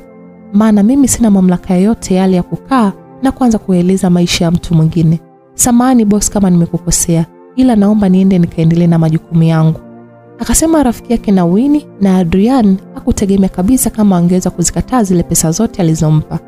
Adrian alitabasamu kisha akasema, "Sawa, nenda kaendelee na majukumu yako." Basi yule binti aliondoka, na mara baada ya kuondoka Adrian akawaza jambo. Akajua kuwa kuna mambo magumu sana kuhusu Winnie ambayo huenda inaweza kugharimu maisha yake, na ndio maana huyu binti amegoma kutoa taarifa za Winnie licha ya kumpa pesa zote zile alizompa. Yaani toka ameisikia sauti ya Winnie ni kama kazi zake zilikuwa zinagoma kabisa kufanyika. Ikabidi anyanyuke na kutaka kwenda nyumbani kwa Winnie, ila alijikuta anaogopa sana, kwa maana hakujua Winnie atampokea vipi. Aliogopa kukataliwa kwa mara nyingine, maana yeye hajawahi kumtongoza mwanamke, na badala yake wanawake ndio huwa wanamfuata. Ingawa kuwa anaenda kumtongoza Winnie, na alikuwa anataka tu kujua ukweli wa maisha ya Winnie, ila aliogopa sana endapo Winnie atamfukuza, maana anayejua maumivu ya kukataliwa, maana alikuwa hakubaliki katika utoto wake. Akaanza kutafakari sana kuhusu Winnie bila kupata majibu yoyote yale, na mwisho akaja na wazo kuwa muite mama yake, maana alikuwa na uhakika kabisa kwa mama yake atakuwa anamfahamu vizuri Lina, maana hisia zake zilikuwa zinamwambia kuwa Winnie ni lazima atakuwa Lina. Basi akamtuma mtu amtafute mama yake, maana hakuwa hata anajua anapoishi, na akaletea mrejesho wa sehemu anayoishi mama yake. Kisha akaomba mama yake aletwe kesho yake asubuhi. Na kweli yule mama akaja, na Adrian siku hiyo hakutaka mama yake aingie ndani. So akamfuata nje, na mara baada ya kumfuata akamwambia tulie, kuna kazi anataka amsaidie. Na yule rafiki yake Winnie hakumuona, maana siku ile alihisi hata kule alishtuka kwa Winnie na rafiki yake. Maana ya kumuona baada ya kumuona mama yake ni kwa kuwa walijua siri yao itajulikana. Adrian akaenda kwa mama yake mpaka ule mtambo alikuwa anaishi Winnie, na akawa anamvizia Winnie atoke ila kutoka. Hivyo akaamua mtume mama yake mpaka nyumbani kwa Winnie, na anajua namna mama yake anavyopenda pesa, hivyo hawezi kukataa. Na mama yake kweli akaenda na kubisha hodi, na mara baada ya kubisha hodi Winnie alitoka na kumfungulia mlango. Akashangaa Winnie kumfukuza mama yake na Adrian. Hapo Adrian yuko sehemu anaangalia mchezo mzima, na baada ya dakika kadhaa mama yake Adrian akarudi na kusema, "Mbona yule binti ni Lina? Na kwa nini ananifukuza?" Maana Lina alikuwa anapenda sana watu. Adrian alipopata uthibitisho kwa mama yake kuwa yule binti ni Lina, akatabasamu. Kisha akamwambia mama yake waondoke. Walipofika sehemu akatoa pesa akampa mama yake na kumwambia kuwa hakikisha hamwambii mtu yoyote yule kuhusu habari za Lina. Baada ya Adrian kutoka pale akamtafuta mtu na kumwambia kuwa anatakiwa asambaze vipeperushi na hakikisha kuwa Lina anakuja. Kisha kuja anatakiwa apewe kazi, ila kampuni ni nyingine.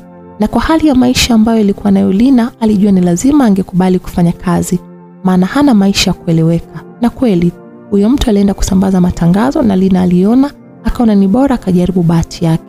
Kama masiara akapita peke yake, na hali aliyokuwa nayo watu wengi hutaka kazi ya kufanya usafi, na Lina akamshukuru sana Mungu.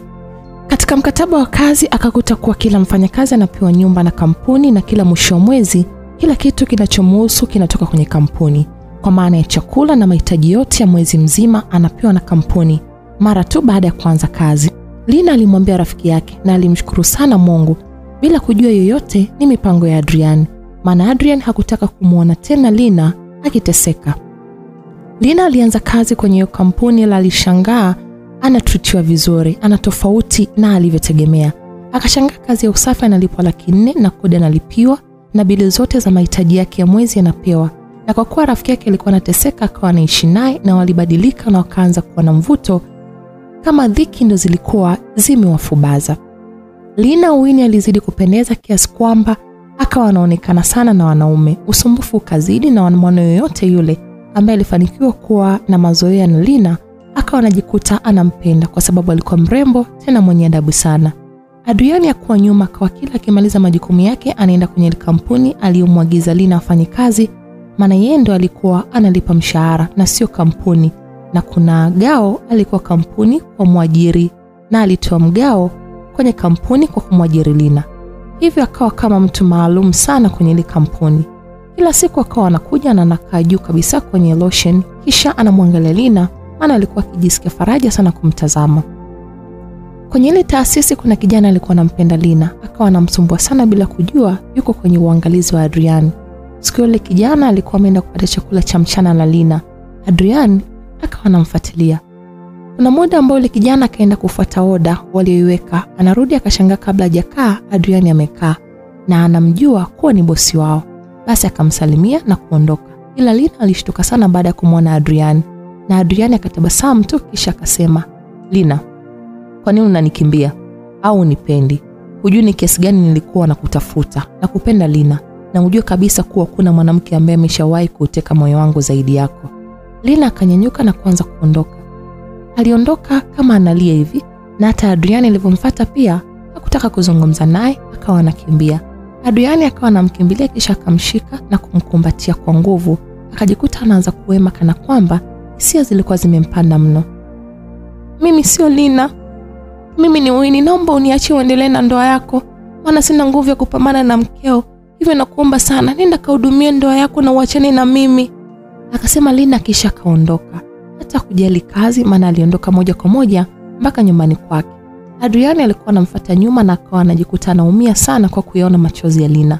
Alikaa nje ya mlango wa Lina kwa siku nzima. Alitamani walau Lina atoke tu nje, maana alitamani hata kumfuta machozi yake.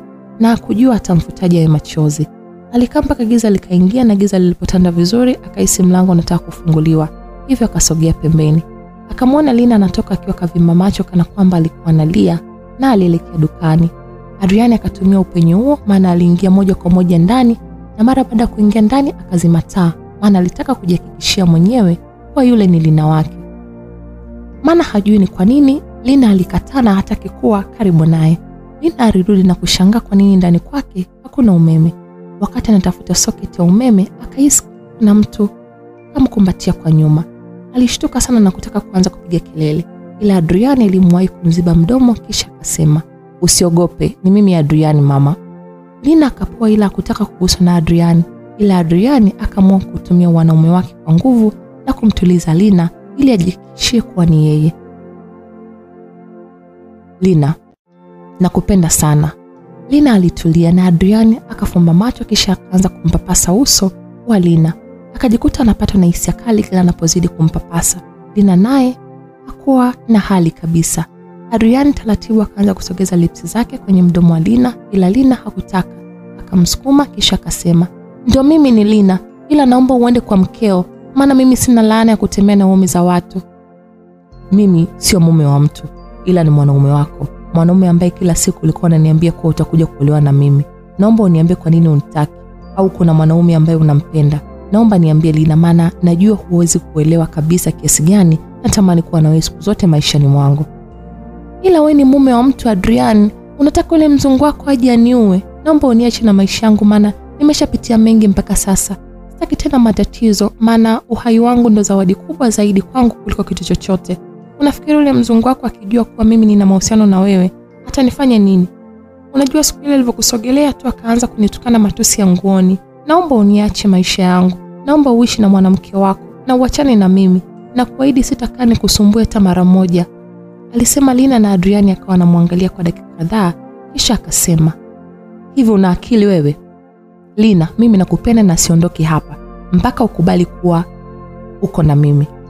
Lina akajikuta analia tu, ila kutoa jibu lolote hakuweza. Moyo wake ulikuwa unamuuma mno, maana ni kweli alikuwa anampenda sana Adrian, na siku zote alimwomba Mungu amkutanishe na Adrian wake, ingawa ndio hivyo amekuja kumuona tayari na mwanamke wa kizungu, tena mkorofi mno. Adrian alikaa kimya akawa anamwangalia Lina anavyolia, na sio siri, alikuwa anaumia sana. Akasogea mpaka alipo Lina, kisha akaanza kumfuta machozi. Kila alipokuwa anamsogelea na muda ulipozidi alikuwa anamgusa, akawa anajikuta hisia zinampanda sana, na sio kwake tu bali kwa Lina pia hali ilikuwa hiyo hiyo. Adrian akamsogelea Lina na mwisho wa siku akajikuta wamezama kule, ila baada ya kumaliza Lina akaanza kujilaumu. Adrian alimkumbatia na kumwambia, "Mimi nakupenda sana, hivyo ondoa mashaka na hofu, maana mapenzi yangu kwako ni makubwa mno, na naahidi kukupenda siku zote za maisha yangu, maana wewe ni zaidi ya maisha yangu. Siku zote namuombaga Mungu kila jema akupe wewe, maana unastahili kila lililo zuri. Naomba niruhusu walau kidogo nikupe furaha kwa kufanya uwe mke wangu. Nipo tayari kupingana na kila mtu kwa ajili yako, hata dunia nipo tayari kutengana nayo ili tuwe mimi na wewe Lina. Wewe ni maisha yangu na ndoto yangu ya kweli. Nakupenda sana, yaani nakupenda kuliko hata unavyofikiria.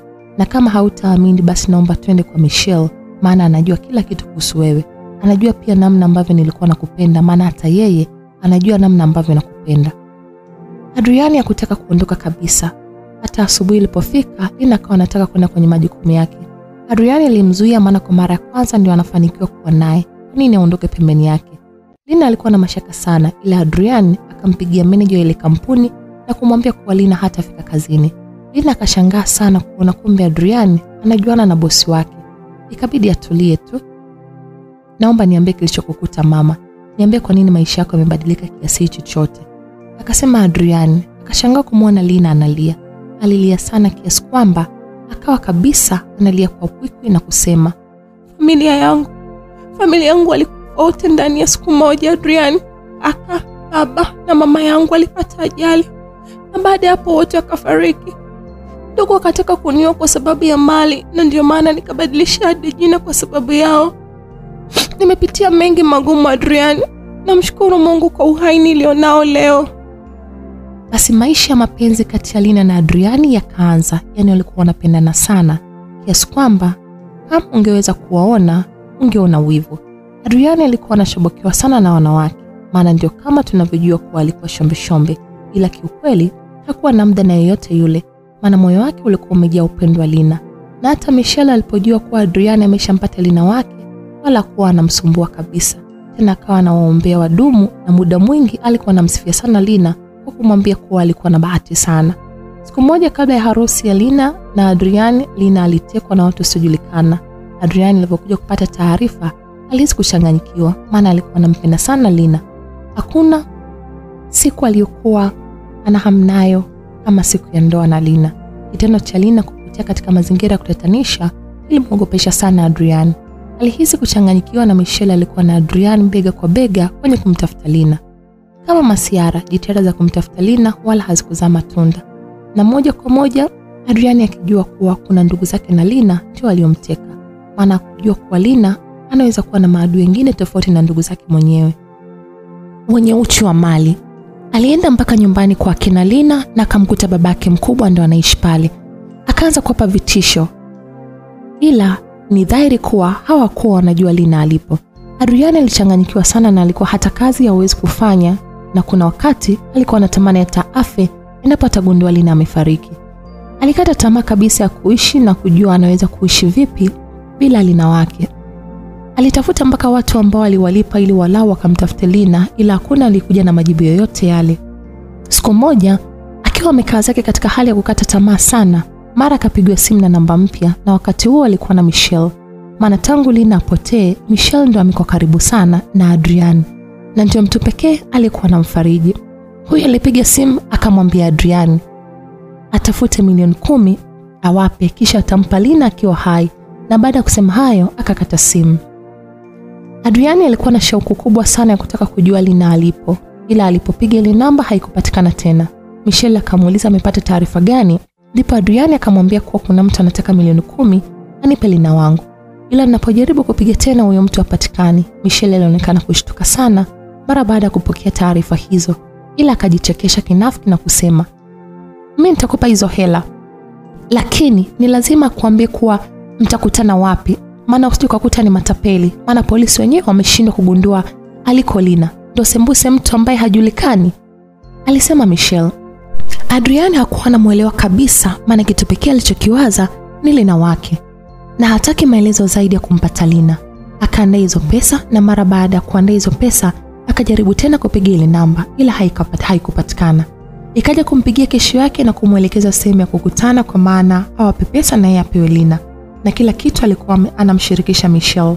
Michelle aliendelea kumfariji kuwa atampata, na hata siku hiyo ambayo alitakiwa kwenda kumpata Lina alienda na Michelle, na wakati wote wakiwa kwenye gari Michelle alikuwa iko busy na simu.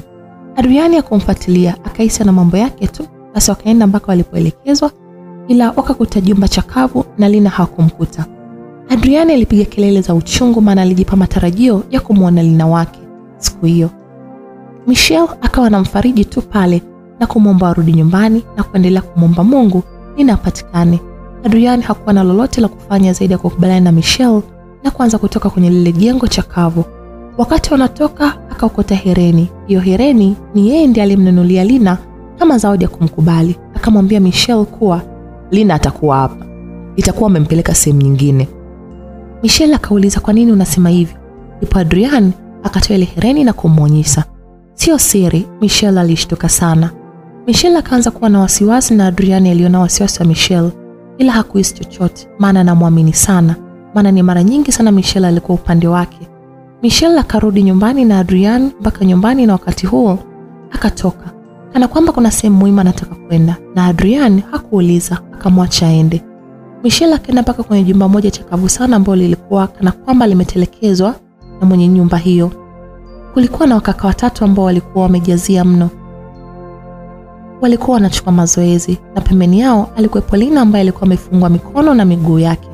Baada ya Michelle kuingia kwenye lile jengo, akaenda moja kwa moja mpaka alipokuwa Lina, kisha akaanza kumpiga huku analia na kusema, umenifanya nimekuwa shetani. Wewe malaya, kwa nini umezaliwa? Umemchukua Adrian wangu. Sasa ni hivi, ni lazima ufe. Na hili sitanii, maana Adrian ni wa kwangu mimi, na hata siku moja hawezi kuwa na wewe, labda niwe nimekufa. Lina akaanza kulia maana hakujua kosa lake ni lipi. Maana kama ni huyu Adrian, basi anaweza kumwachia. Cha msingi amwache awe na amani. Wewe unaweza kumwachia Adrian, lakini Adrian akijua ulipo, lazima tu atakutafuta. Ni lazima atakukumbuka. Sio rahisi wewe kuwa mzima, maana umekuja kuninyang'anya hatima yangu na hautakaa kuipata amani wala nafsi ya kuwa na Adrian kwenye maisha yenu yote. Halafu hapa kuna msaliti. Nani alipiga simu kwa Adrian kuhusu habari za Lina? Mimi ni mbaya sana. Sasa naomba mistake sitaki kuona. Yaani upande wangu wa pili mtakuja kuona vizuri. Akasema Michelle kisha akaondoka zake. Pale ambapo Lina anatekwa kuna kijana alimwonea huruma sana. Na mara nyingi yeye ndio anampelekea chakula. Siku ya jioni yule jamaa alikuwa anamwonea huruma sana Lina, alikuwa anaitwa Chino. Akaja akawapa wenzake vinywaji na baada ya muda mfupi wakalala. Akaenda kumfungua Lina kisha akamwambia wakimbie na wakaanza kukimbia usiku ule ule. Nyumba ilikuwa msituni sana na Lina alitembea mpaka akachoka. Wale mateka wengine wawili wakawa wamelala mpaka asubuhi na Michelle siku hiyo hata sijui alicheza na machale gani. Akaja asubuhi akawakuta wale mateka wawili, wale watekaji wawili na mmoja hayupo pamoja na Lina. Akawamwagia maji aliyowakuta maana walikuwa bado wamelala na wakakurupuka. Lina iko wapi? Yaani nyie mmekaa mmelala hapa hamjui Lina alipo. Yaani mimi nawalipa pesa yangu ili mlale. Mpo sawa kweli nyie? Naomba Lina pamoja na Chino wapatikane haraka. Akaendelea kusema Michelle kwa ukali na mmoja wale vijana akasema kuwa watakuwa hawajafika mbali maana kule ni porini sana na hakuna kijiji wala barabara karibu. Hivyo wanaweza kuwapata. Wakatoka kwenye ile jengo chakavu na kwenda kupanda gari kwa lengo la kumtafuta Lina na Chino. Lina alikuwa amechoka sana maana walikuwa wameshatembea kwa umbali mrefu sana na alikuwa na kiu mno. Akamwambia Chino kuwa anataka kunywa maji na hapo walikuwa porini. Ndipo Chino akamwambia waangalie kwenye kichaka kimoja maana kuna aina ya mti akiuona ni lazima chini kutakuwa na maji. Kweli wakaingia kwenye hicho kichaka na wakati huo huo wakasikia gari linapita. Chino alipochungulia akaona ni wale wenzake wawili pamoja na Michelle wakiwa wanapita na salama yao kumbe kuingia kwenye lile chaka. Lina aliposikia gari limepita aliogopa sana, akajua ameshakuja kukamatwa na Chino akawa anafanya kazi ya kumweka sawa. Kidogo Lina uoga ukamuondoka na wakaendelea na safari. Mpaka walipofika kwenye barabara kuu na Chino akasimamisha gari maana walikuwa mkoani Pwani na walitaka waende wakapande ndege Kia kwa maana walipandia uwanja wa Mwalimu Nyerere huenda wakakamatwa. Usafiri uliwafikisha mpaka Chalinze na baada ya hapo wakachukua kosta mpaka mkoa wa Kilimanjaro na walifika usiku na usiku huo huo wakapanda ndege mpaka nchini Kenya. Juhudi za Michelle pamoja na mabondia wake kumtafuta Lina na Chino hazikuzaa matunda. Wakawa wanajipa imani kwa ni lazima bado watakuwa nchini. Kumbe watu wamesha ama udongo muda mrefu sana. Basi Michelle akaanza kupanga mikakati ya kumiliki vizuri Adrian maana anajua Adrian namna ambavyo hawezi kukata tamaa dhidi ya Lina. Aliwaza sana cha kufanya ili ampende, alikosa. Mwisho akapata wazo kwa ni lazima Adrian arudi kwenye upofu ili kupunguza nguvu ya kumtafuta Lina na hata ikiwezekana akate tamaa kabisa na yeye aongeze mapenzi kwake. Hivyo akamtafuta daktari na kumwomba msaidie kwenye hilo. Na kweli akampata mmoja ambaye alimpa dawa ya maji. Akamwambia mwekee kwenye kinywaji na atapoteza nguvu ya kuona taratibu. Michelle akaichukua ile dawa kisha akawa anamwekea Adrian kwenye kinywaji chake na taratibu Adrian akawa anapoteza uwezo wa kuona na mwisho akawa haoni kabisa. Na sio kuona tu, zile dawa zikawa zinamdhoofisha mpaka misuli yake. Na mwisho wa siku misuli ya miguu ya Adrian ikakosa kabisa nguvu, akawa anashindwa kabisa kutembea. Sasa akawa haoni na bado akawa anatembelea wheelchair. Michelle alijua kufanya hivyo ndo kutamfanya Adrian awe wake peke yake. Kumbe ndio kumkaribisha Adrian ashindwe kujitetea endapo wanawake watakuwa wanamtaka. Maana wanawake wengi walikuwa wanatamani sana kuwa na mahusiano na Adrian, hata marafiki zake Michelle. Siku moja Michelle alikuwa anatoka nyumbani kidogo na kurudi kwenye majira yake kama saa 8 hivi. Wakati anaingia nyumbani kwake akakuta gari moja ya rafiki zake. Hakuwa na mashaka maana alijua amekuja muda ule ule na huenda anataka kumsalimia. Akaingia ndani na kumkuta na purukushani kwamba Adrian alikuwa anaomba msaada na wafanyakazi wamesimama sitting room wanaogopa kwenda kumsaidia Adrian. Sijui hata yule binti aliwatishia kitu gani. Michelle akapaniki na kwenda moja kwa moja mpaka kwenye chumba cha Adrian na kujaribu kusukuma mlango, ila hata ulikuwa umefungwa. Akamuita mmoja wa walinzi wa ile nyumba, akapewa amri ya kuvunja kitasa. Ila kabla hajavunja, yule binti alitoka akiwa kavalia night dress nyepesi ilionyesha vizuri maungo yake. Michelle akaanza kumshika nywele na kuzivuta na kujikuta wanaanza kupigana. Walipigana mpaka wafanyakazi wakaja kuamulia. Kumbe ulikuwa unamtaka Adrian wangu? Unajua nimefanya nini mpaka leo ninammiliki, alafu kirahisi tu unataka kumchukua kutoka kwangu? Hivi una akili kweli wewe? Hapana. Nitakuja kukua kwa sababu ya Adrian. Mbona una mwanaume handsome na ana pesa tu, tena anakupenda sana? Kwa nini unahangaika na Adrian wangu? Kwa nini lakini? Eti Adrian wangu. Hebu niambie ni lini Adrian alikuwa wako? Ni kwamba unatumia ubabe tu kumpata. Adrian ni handsome sana. Na mwanamke yote yule mwenye hisia na anajua kuchagua, lazima atamchagua Adrian. Nikwambie kitu tu, kwa nataka kuzaa na Adrian. Hilo tu, nikifanikiwa nitaondoka Tanzania kwenda kumlea mtoto wangu, nahitaji mbegu yake tu. Alisema sana na Michelle wakati huo alikuwa ameshika simu, akamrushia kichwa. Kisha akaanza kumtukana na kumwambia atoke nyumbani kwake. Sapna, ondoka, na kabla hujaondoka Michelle, nimeongea, huwezi mmiliki Adrian. Sikiliza nikwambie Michelle, huwezi kummiliki peke yako mwanaume handsome kama Adrian. Na kingine, Adrian sio wako, umemuiba, wewe subiri kuibiwa. Michelle akaanza kupiga kelele kwa uchungu, maana alijua kuwa ameshawini kumpata Adrian, maana tishio lake kubwa lilikuwa ni Lina. Maana Adrian asikii wala haoni kwa Lina. Na kusahau kuwa kizuri huwezi kula peke yako. Na ukitaka kula peke yako, hakikisha unamuomba wa kwako. Sasa kama alivyomuiba Adrian, na yeye ajue kuwa ataibiwa, maana mafisi wako sokoni wanatafuta wanaume wenye muonekano mzuri. Michelle aliingia ndani na kutaka kumaliza hasira zake zote Adrian, maana aliona kama anamkosea kwa kupendwa na wanawake wengi. Hebu niambie nifanye nini? Nikufanye nini Adrian? Maana nimefanya kila kitu kwa ajili yako. Nimefanya mpaka mambo ya kikatili kusudi niwe na wewe. Lakini bado kuna watu wanakutaka, wanakuinda. Hebu niambie nifanye nini lakini Adrian? Nimempoteza Lina, maana ndo tishio pekee ambalo niliamini ninalo. Nikakufanya uwe mlemavu na usione ili wanawake wengine wasikutake. Still bado wanakutaka. Hebu niambie Adrian, unataka nifanye nini ili niwe na wewe? Maana nimechoka kuumia, nimechoka kukulinda, nimechoka kukungangania. Nashindwa kufanya hata mambo yangu ya msingi na kuanza kukufuatilia wewe tu. Hebu niambie nifanye nini Adrian? Maana niliamini wakati huu ndio wakati wewe wa kunipenda, ila badala yake naumia sana Adrian. Naumia mno, hebu niambie nifanye nini basi? Adrian ndo akagundua kumbe njama za kumteka Lina alizifanya Michelle. Akajikuta anaumia sana, maana alikuwa anamshirikisha kila kitu bila kujua anayemshirikisha ndo adui yake. Na ndio akajua kuwa hata kurudi kwa upofu wake sababu ni Michelle. Kiukweli alihisi kuchoka mno, akamwomba Michelle amwache, maana alikuwa akimuona anajikuta anapatwa na hasira. Maana ukicha gani huwa mapenzi mpaka unamdhuru mtu? Lina alipoondoka na Chino kwenda Kenya, Chino alikuwa anamheshimu sana, ila tabia za Lina pamoja na ukarimu wake ukamfanya aanze kumpenda taratibu. Tatizo kuwa anajua hata kutongoza, maana Lina mwenyewe ni kauzu kweli kweli, na kwenye masuala ya wanaume ndo kabisa hayupo. Siku moja alikuwa amekaa na Lina wanapiga story, maana Lina akaanza kunyongonyea. Alinyongonyea sana mpaka Chino ikabidi amuulize ana shida gani. Ndipo Lina akamwambia kuwa amemmisi sana Adrian. Anatamani hata amuone mara moja tu wala moyo wake utulie. Lina akashangaa. Chino anaamka kwa hasira kisha akasema, unampenda mwanaume asiyekutaka? Sijui kwa nini wanawake mnakuaga vipofu. Kisha akaondoka zake. Maneno ya Chino yalikuwa kama fumbo kwa Lina, na Lina hakuelewa kabisa kwa nini Chino amesema vile. Kwa nini alikasirika baada ya kusema amemmisi Adrian? Lina akiwa bado anatafakari tabia alionyesha Chino muda mfupi uliopita, mara akashangaa na muone tena Chino akitoka nje.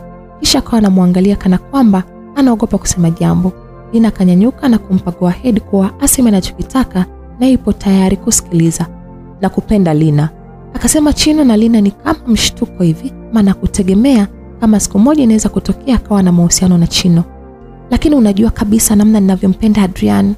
Akasema Lina, huyu Adrian ni nani? Mbona ni mpuuzi mmoja asiyekuwa na maana?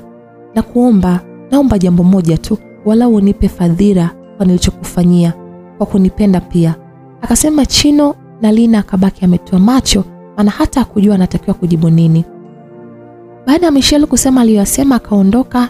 Mara nyingi akiwaga na hasira anaenda bar. Akaanza kushusha vyombo, na hata siku hiyo ilikuwa hivyo hivyo. Alipomaliza kuongea aliyoyaongea dhidi ya Adrian, alinyanyuka na kwenda bar.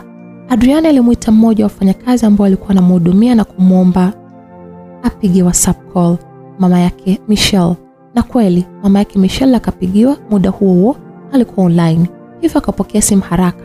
Na mara baada ya kupokea simu, Adrian akamweleza mama yake Michelle kuhusu kila alichokifanya Michelle, na akamuomba kwa sasa yeye haoni na hawezi kutembea.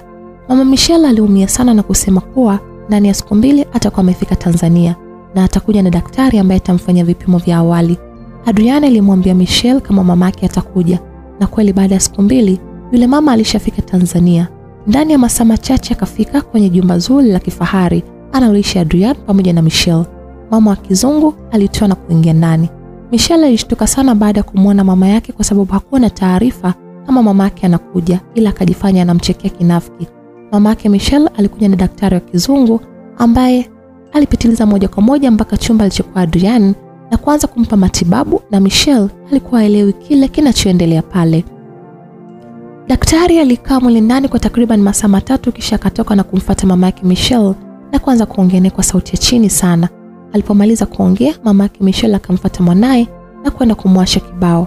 "Wewe shetani, unajua ulichokifanya kwa kijana wa watu? Ulitaka kumuua? Au hali ya kuwa unajua kabisa kampuni yetu zinamilikiwa na nguvu yake, zimetokana na mchango wake, na ana mchango mkubwa sana kwetu. Maana wewe huna unachojua kukifanya zaidi ya kutumia pesa zangu na kuona wivu. Naomba nisikuone tena karibu na Adrian, na nitamtibu na kampuni zote nitaweka majina yake, maana ni bora Adrian kuliko wewe, mtoto mwenye roho mbaya." "Nakuchukia mama, nakuchukia sana. Yaani unakaa unamsikiliza kijana ambaye umemokota na sio mwanao. Unajua alichokifanya yule Adrian? Amenisaliti sana, kwani mimi kosa langu ni lipi? Kulinda ninachokipenda mama. Mama, kanisaliti na hauoni kabisa kama kanikosea na bado unamtetea." Adrian hakuwahi kuwa wako hata siku moja. Ni wewe ndio ulikuwa unalazimisha mambo, na siku zote Adrian alikuwa ni Walina. Sasa sijui umeenda kumfanya nini binti wa watu, na nakuomba kuanzia leo nisije nikakuona karibu na Adrian, na utaenda kusoma Argentina na hautakaa urudi Tanzania tena, maana wewe ni muuaji, alisema mama yake Michelle. Na Michelle kwa hasira akaenda kupanga nguo zake, na siku hiyo akaondoka, ambapo alilala hotelini na kesho yake akaanza safari ya kwenda nchini Algeria. Mama yake Michelle aliendelea na harakati za kumtibu Adrian, na baada ya muda Adrian akawa anaona, ila shida bado ikabaki kwenye kutembea. Ila kuona tu ilikuwa ni hatua kubwa sana kwa mama yake Michelle, maana alijua bado ataweza kusimamia kampuni zake na akili bado inafanya kazi vizuri. Adrian aliambiwa kuwa atakaa sawa baada ya muda, kwa hiyo wakamtafutia mtu ambaye atakuwa naye kila siku akimfanyisha mazoezi ili aweze kutembea kama kawaida. Siku moja Adrian alikuwa ametoka airport, hapo alikuwa anatoka kumsindikiza mama yake Michelle, na yeye alikuwa anaendeshwa maana miguu yake bado haikuwa na uwezo wa kufanya kazi vizuri. Sasa kuna sehemu posta alitaka kwenda kuchukua mzigo wake. Mara akaona kama jam sana, akamwambia dereva wake wabadilishe njia. Ila wakati wanaondoka akamwona binti amelala chini akiwa amepoteza fahamu, na watu ndio walikuwa wamemzunguka. Lakini alipomwangalia vizuri ni kama anamfahamu. Akamwomba dereva amshushie wheelchair atoe kwenye gari, maana anatamani kumuona huyo binti. Alitolewa kweli, na namna ambavyo alizidi kusogea, alisogelea ule umati, ndio alipoiona ile sura ya huyo binti aliyezingirwa na watu. Alikuwa ni Lina. Aliacha wheelchair na kuanza kusota kuelekea alipolina, huku akiliita jina la Lina kwa uchungu mkubwa. Alijua labda atakuwa ameshafariki, maana hakuwa anaona mtu akimsaidia zaidi ya kumzunguka. Dereva Adrian akapiga simu sehemu, na baada ya muda mfupi likafika gari ambalo lilimbeba Lina mpaka hospitali, na Adrian alikuwa nyuma. Lina alikuwa kama kaishiwa tena nguvu, kana kwamba hakuwa amelala. Alipowekewa drip za glucose alikaa sawa na akapata fahamu, na alipofahamu alimkuta Adrian pembeni yake. Alishtuka sana, maana ni kama kutegemea kama mtu wa kwanza atakayekutana naye baada ya kuamka atakuwa Adrian. Akajikuta anamwogopa sana, maana ukaribu wake na Adrian ndio ulisababisha mpaka amekuta na aliyemkuta. Hakutaka hata Adrian amguse, maana alimuona kama tishio. na hata Adrian alipomsogelea alipiga kelele mpaka manesi wakaja na kumwomba Adrian atoke nje. Adrian alifarijika sana baada ya kumwona Lina ni mzima na alishukuru Mungu sana, maana alishakata tamaa juu ya kumwona Lina tena. Lina aliruhusiwa na hakuwa na pakwenda zaidi ya kwa Adrian, maana ataenda wapi kwingine na hali ya kuwa ndugu zake wanataka kumuua. Hivyo ikabidi akubali kuongozana na Adrian tu, maana hakuwa na namna nyingine. Lina alikuwa anamuogopa sana Adrian, na hata alikuwa anaogopa kwenda anapoishi, maana alijua kuwa ataenda kukutana na Michelle. Adrian hakutaka kumsumbua, maana alijua huenda ameshapata athari nyingi za kisaikolojia. Anatakiwa atulie, na kwa kuwa ameshamuona, mambo mengine ni kama ziada kwake. Lina alikaa kwenye ile nyumba, ila alihudumiwa kama malkia, na Adrian alikuwa anatoka anamwacha chini ya uangalizi, maana yeye hata kama hawezi kutembea lakini anatakiwa ayatimize majukumu yake ya kazi. Lina alikuwa sawa, ila bado alikuwa na mashaka sana dhidi ya Michelle, na alikuwa anamuona namna Adrian alivyokuwa na hamu ya kukaa karibu naye. Ila ndo hivyo, yeye alikuwa anaogopa. Ila kwa siku alizokaa mle ndani akajihakikishia kwa Michelle yupo. Siku ya Adrian karudi kutoka kwa shughuli zake, akakuta Lina amemwandalia chakula. Akajikuta na tabasamu na kila muda anamwangalia tu. Lina akamtengea chakula na kuwaambia wale wafanyakazi kwamba atafanya kila kinachomhusu Adrian. Na Adrian akawa na tabasamu tu, maana anavyopenda kukaa karibu na Lina. Sasa kila alichokuwa anafanya Lina kilikuwa kinampa burudani. Lina alipomaliza kumwekea chakula akakaa kwenye meza na kuanza kula naye, na baada ya hapo akawa anampeleka chumbani. Yaani muda wote Adrian alikuwa na tabasamu tu. Lina akampeleka mpaka chumbani kwake na kuanza kumpunguza nguo kwa ajili ya kuoga. Adrian huwa anahisia sana na Lina. Akaanza kuhema kwa nguvu sana kana kwamba mgonjwa mahututi. Alipomaliza kupunguza nguo ambapo Adrian ilibaki na boxer, Lina akawa anataka kutoka kwenda kumuita mtu anayemfanyaga usafi Adrian. Akashangaa ameshikwa mkono, kisha akavutwa na kujikuta amemdondokea Adrian, na wote wakajikuta wamelala, ila Lina alikuwa juu ya kifua cha Adrian. Wakaanza kuangaliana kwa dakika kadhaa, na Adrian uzalendo ukaanza kumshinda, kwa maana akaanza kusogeza lips zake taratibu kwenye midomo ya Lina. Kisha wakajikuta wana kiss na kuzama kule. Wamemaliza, Adrian akawa amemkumbatia Lina kwa nguvu huku akisema, "Wewe ndio ujasiri wangu. Ukiwa mbali na mimi najiona kama siwezi kufanya chochote kile, maana wewe ndio sababu ya kila ninachokifanya. Nakupenda sana Lina, na nitakupenda siku zote za maisha yangu. Naomba usije ukaenda mbali na mimi tena, maana utakuwa unanikosea sana na sitokaa nikusamee." Lina alitabasamu, kisha wakaanza kuelekea bafuni ambapo walioga, na mara baada ya kumaliza kuoga wakaanza kuongozana kurudi chumbani.